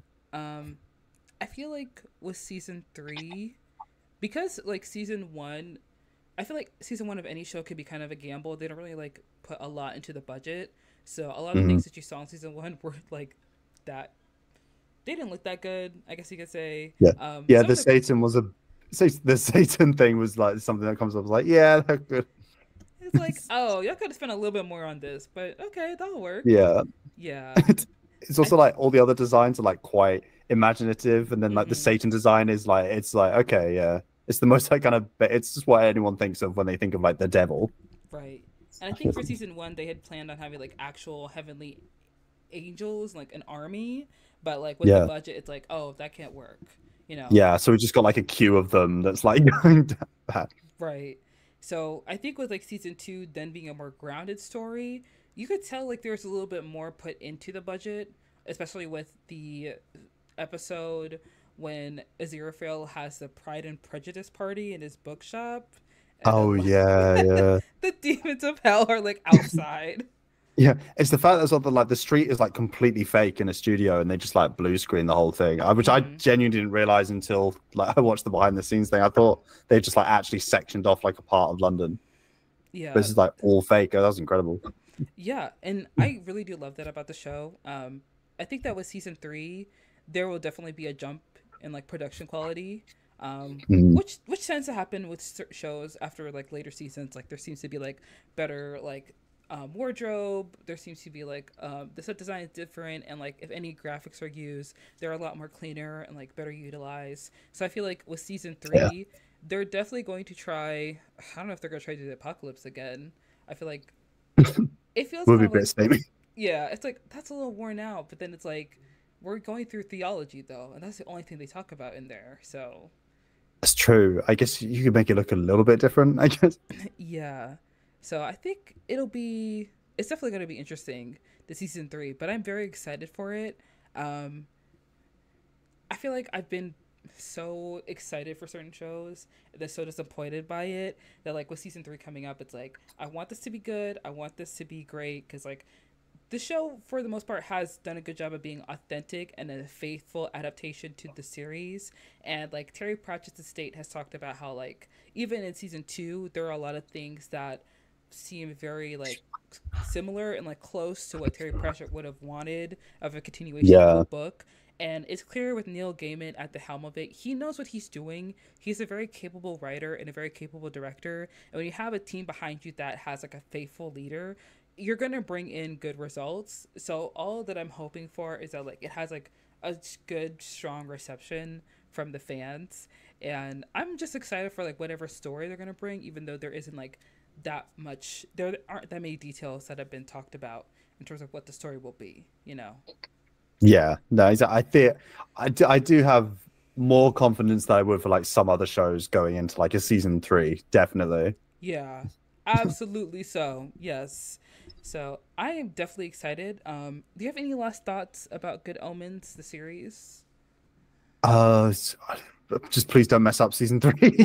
that's, my, that's my last thought. I do want to say that I find it incredibly endearing how like um crap, I forgot his name, Michael Sheen and David Tennant are like kind of like best friends from Yeah. the show. I love seeing their interviews. I love watching stage, and I feel like that really does bring a lot of magic to the show. Yeah, no, definitely. You can tell. Like, I think, like I said earlier, that season one really does like kind of live and die on the chemistry between Crowley and Aziraphale, and they absolutely went so out for it. You can tell they're just like really, really good actors, like in their own right as well. But then when they come together and bounce off each other, it's magical. It's Mm-hmm. fantastic. I hope that they do other stuff together after Good Omens ends, because I Yeah. know Staged is over, but I hope they do more stuff. Oh yeah, and I feel like a lot of times when you're watching shows, like me as someone who loves to watch like TV shows and movies, something that I've kind of reckoned with is that like the relationship that actors have between each other is also a part of marketing because they have to do Mm. interviews, they have to like do TV spots, they have to do like commercials or Yeah, whatever, yeah. and they have to look like they get along. So Mm. if the actors get along and the characters in the show also get along or the movie, then you're more inclined to watch it and you're more inclined to like be interested in like their late night spots, their like, you know, morning Yeah. show interviews or whatever. And that's meant to drive like more eyes to whatever they're trying to promote. And I like that with Michael Sheen and David Tennant. From what I can see, they generally seem to work well with each other and are like Yeah. dear friends. and I enjoy that. You know, I like that. David Tennant has always been seen like as a wholesome person, you know, like a well beloved like actor. And Michael Sheen, it's not that he's not, but like Michael Sheen is like an interesting character, you know, with him Yeah. like dating like someone who's like about the same age as his daughter and Oh like yeah, I saw that show. So, yeah. and I saw that um TikTok clip. for those who don't know, there is a show or I think a special that Michael Sheen did where he speaks to like a lot of kids Yeah. with like cognitive disorders, and one It was girl like, asked yeah. him like, so why are you dating somebody who's old enough to be your daughter? And Yeah. there I was mean, like, yeah, to be fair, he gave like a very like thoughtful answer. He wasn't like offended by it or anything. to be honest, you have to have like no other like honestly like the autism it jumped out. You know, you just Yeah, like you just asked the it question. was. It's like, what's wrong? What's wrong I with the know. question? I know. I want to see the producer who went to the BBC and was like, I've got here's my pitch for a show. We get a bunch of like autistic kids and we get them to ask famous people questions. No restraint, no holding back, no second Yeah, guessing. absolutely. This is made with public money, by the way. Just like Merlin, government funding. Balls to the wall. Ask them what you want to know. Okay. Yes. I'm not gonna lie. I used to be someone who read blind items way too much. So like, Michael Sheen is someone I've seen pop up every once in a while, but I do enjoy his acting. Yeah. Sorry, my sister just walked in. Yeah, but I am very excited for season 3 of Good Omens. I think it's gonna be spectacular, and I feel like that kind of wraps up our talk about Good Omens. Yeah. So we could kind of just wrap it up by giving like recommendations. Guys, this is the final segment where we talk about recommendations, where we just like kind of give you like some shows and like some movies that we've seen recently that we think you should check out. And one show that I actually watched recently, it's on Tubi, which is interesting because I feel like Tubi is like a streaming platform that a lot of people have written off Yeah, because I don't think we have it over here. okay, I don't think it's Tubi. in the UK. To be fair, a lot of the things on Tubi are awful. Like That's just what I've heard about it. That's how that's all I know about Tubi is that everything on there is bad. So I've heard. yeah, it has a lot of like it has a lot of movies on there that are very much like would be straight to DVD, straight to TV, Mm, like absolute just like ass if I'm being yeah. honest. But there is one show that they have on there called Big Mood, starring Nicola Coughlin. Oh, that's Channel 4 over here. Yeah, yeah. Nicola Mm-hmm. Coughlan and is it Lydia West? Yes. Yeah, I've heard of that. I think it's made by Channel 4. So we do have it over here. Okay. But I haven't gotten around to watching it yet. I have just started watching. I think I've just finished episode 2. It's a pretty good show. I feel like it's similar to This Way Up. I don't know if you've seen that with Aisling B. Oh yeah, yeah. I didn't again another one I didn't see. I think it's also Channel 4. Yeah. But I Oh, do know, yeah, I do know which one you're talking about. right. For those who don't know, you've probably seen like TikTok ads about it because that's how I found out about it. But Big Mood is a show with like Nicola Coffin and Lydia West, and it's about these two friends. One owns a bar that is like failing. Another is a young woman who has bipolar disorder and has decided to go off her meds. And so the show kind of like follows their friendship and follows like the adventures that they go on. They're not really adventures; they're adults. Adults will go on adventures. Like you live life. Like that's Yeah. basically it. Do your taxes as an adventure. That's the thing I hate about TV descriptions. It's like, watch these two best friends go on adventures and live the high life. Like, they're struggling. There are no adventures here. Like, no one's having Surviving is an adventure. fun. Barely getting by is not an adventure. Okay. It Watch the is struggle. surviving like multiple side quests to get to your main quest. That was also hell. So yeah, it's a really good show. It's very solid. I would recommend anyone watch it. If you like it, if you're not really like put off by like depictions of mental illness, I would suggest that you check it out. I haven't finished it yet, so if there's something in the show that you are kind of put off by and I recommended it to you, please don't get mad at me because it's not my fault. I didn't know. Yes. Are there any recommendations you have for the audience or like anything you've watched recently? I don't think the thing I've watched most recently that I've enjoyed was the Fallout show. Again, another Oh, Prime show. I think that was really good. I mean, I was a long time fan of the video games anyway. So, and I think video game adaptations have a really long history of not being very good. So when it was yes. announced and like the trailers came out, I was like, but it's really good. It feels like because it's not a direct adaptation of any story from the video games. It's just like set in the same universe with the same vibe. And Mm-hmm. I think it's you don't need to play the video games at all to get it. It's very like kind of it's very violent. But it's also like very funny. There's a lot of kind of commentary on like corporations doing bad stuff and things like that. I think it's got like a wide appeal. A lot of people I know who've never played the video games really like it. I don't want to give like too much away because I think it's best to go into that kind of without knowing too much about like the Fallout lore and the tone and all that stuff. But I think it's really good. It's got really solid performances. It's only 8 episodes, but it feels like one of those shows where they know how to use those 8 episodes. Nothing feels like cramped, rushed, or Mm. anything like that. And the brush about they threw a lot of money behind this. You can tell because because they walk around these big like suits of like powered armor, and they're like actual full on props that like open and close, and they've got like real weight to them. You can tell that it was made by like people like the Good Omens adaptation. You can tell it's by people who really had a lot of love for the source material and thought really hard about how to port it over to TV. So I would like really recommend that if you're into that kind of stuff. That's what I've been watching. Yeah, it's like a post-apocalyptic series. Yeah. Yes. I'm not gonna lie, like Amazon, like I said before, loves like I guess male focused, male centric audience shows. So Mm. what I've been meaning to watch Fallout for like ever since it came out, to be honest, and Yeah.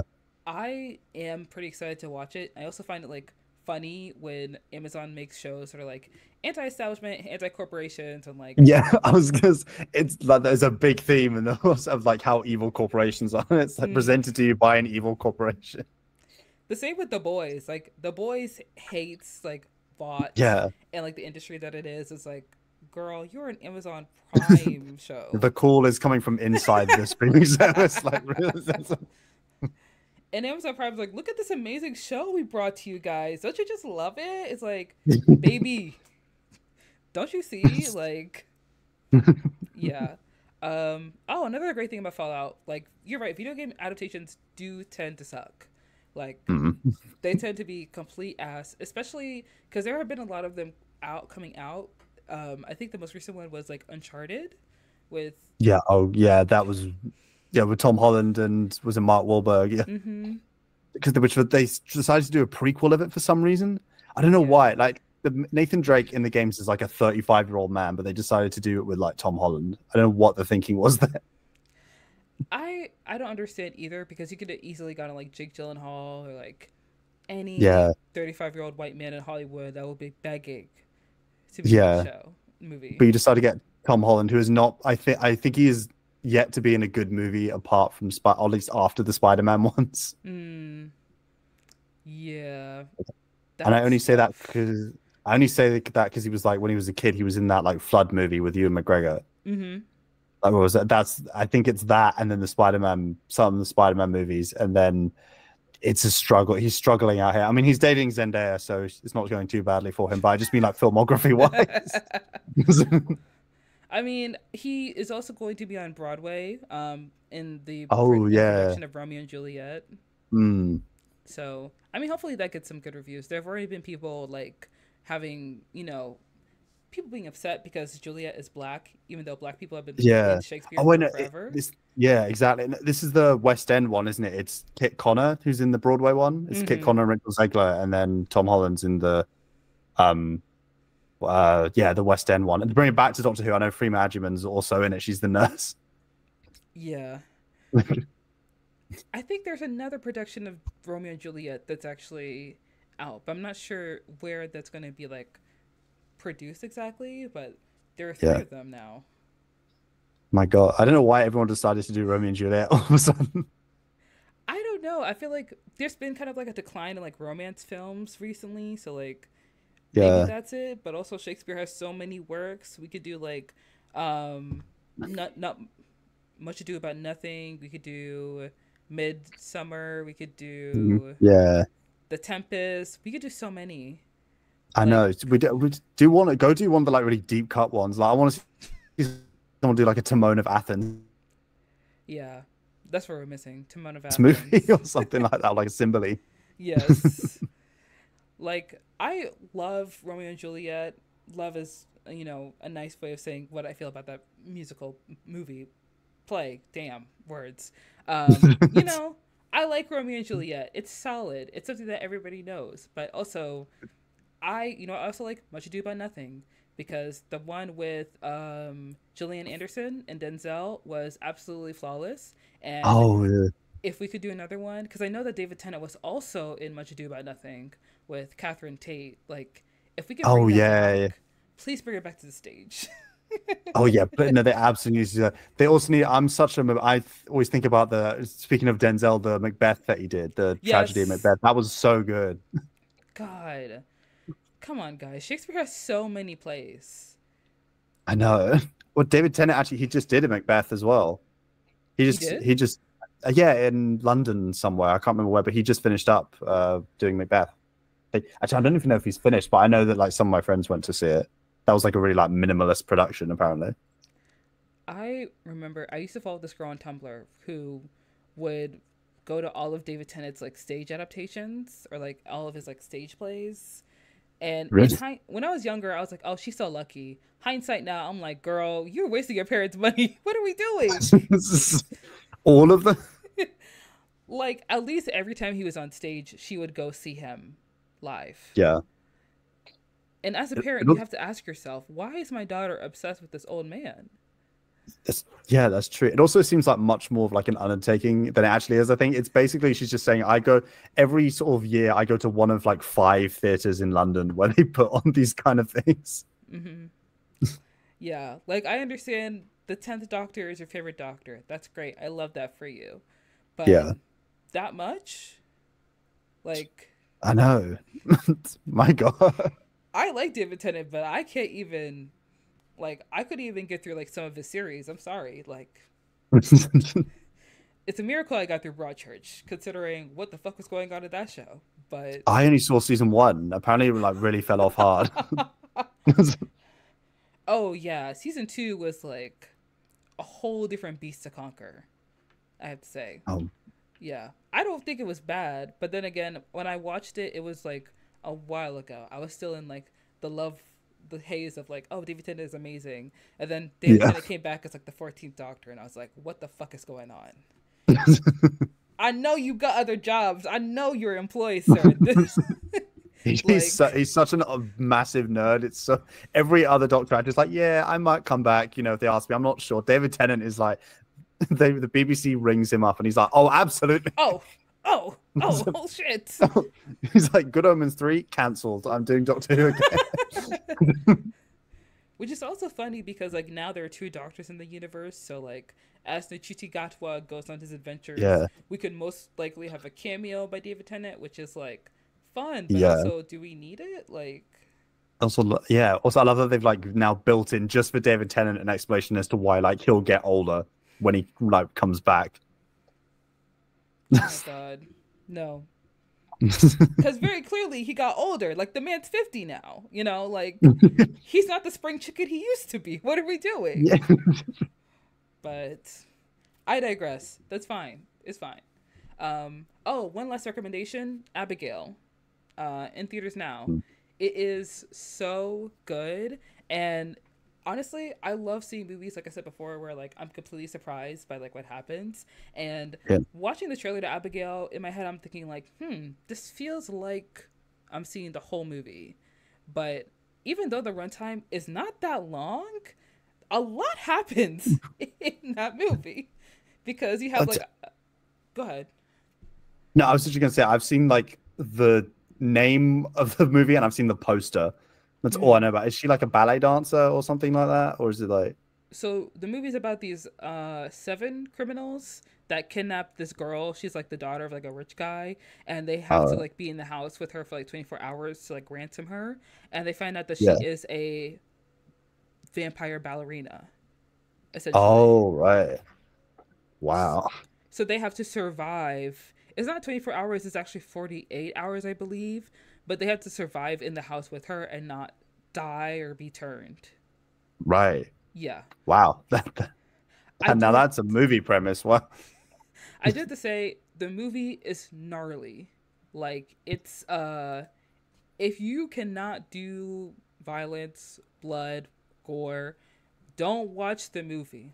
All right, I'm just gonna put that out there because once we get to the last 30 minutes, not even the last 30 minutes, the first kill in the film is like it's really gnarly. It's really Wow. bad.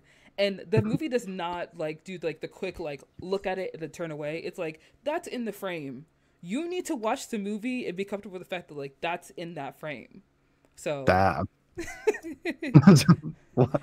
which I'm fine with for the most part, but at certain points in the film, we got into like certain territory because it's a vampire movie, so of course it's gonna be blood. And eventually, I'm Yeah. just like, I can't watch this anymore. I need a shower just looking at this. I love, I I I love, can't. I love that our recommendations were like a nice like light sitcom and then two like, extremely violent. You know, I mean, hey, let's a little, diversity, a little, Yeah, exactly. It's good to have a mixture of genres.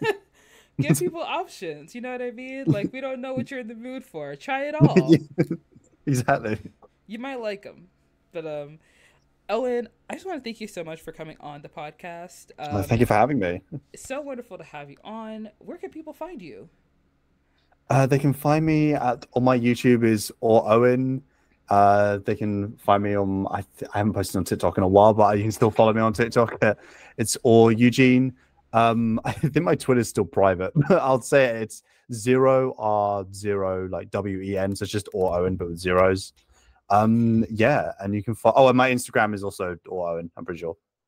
And you can follow me in there and keep up with stuff. There is another video coming on YouTube before too long. I can say it's a Doctor Who video, so everyone can look forward to that. That's my other recommendation. Is my upcoming Doctor Who video.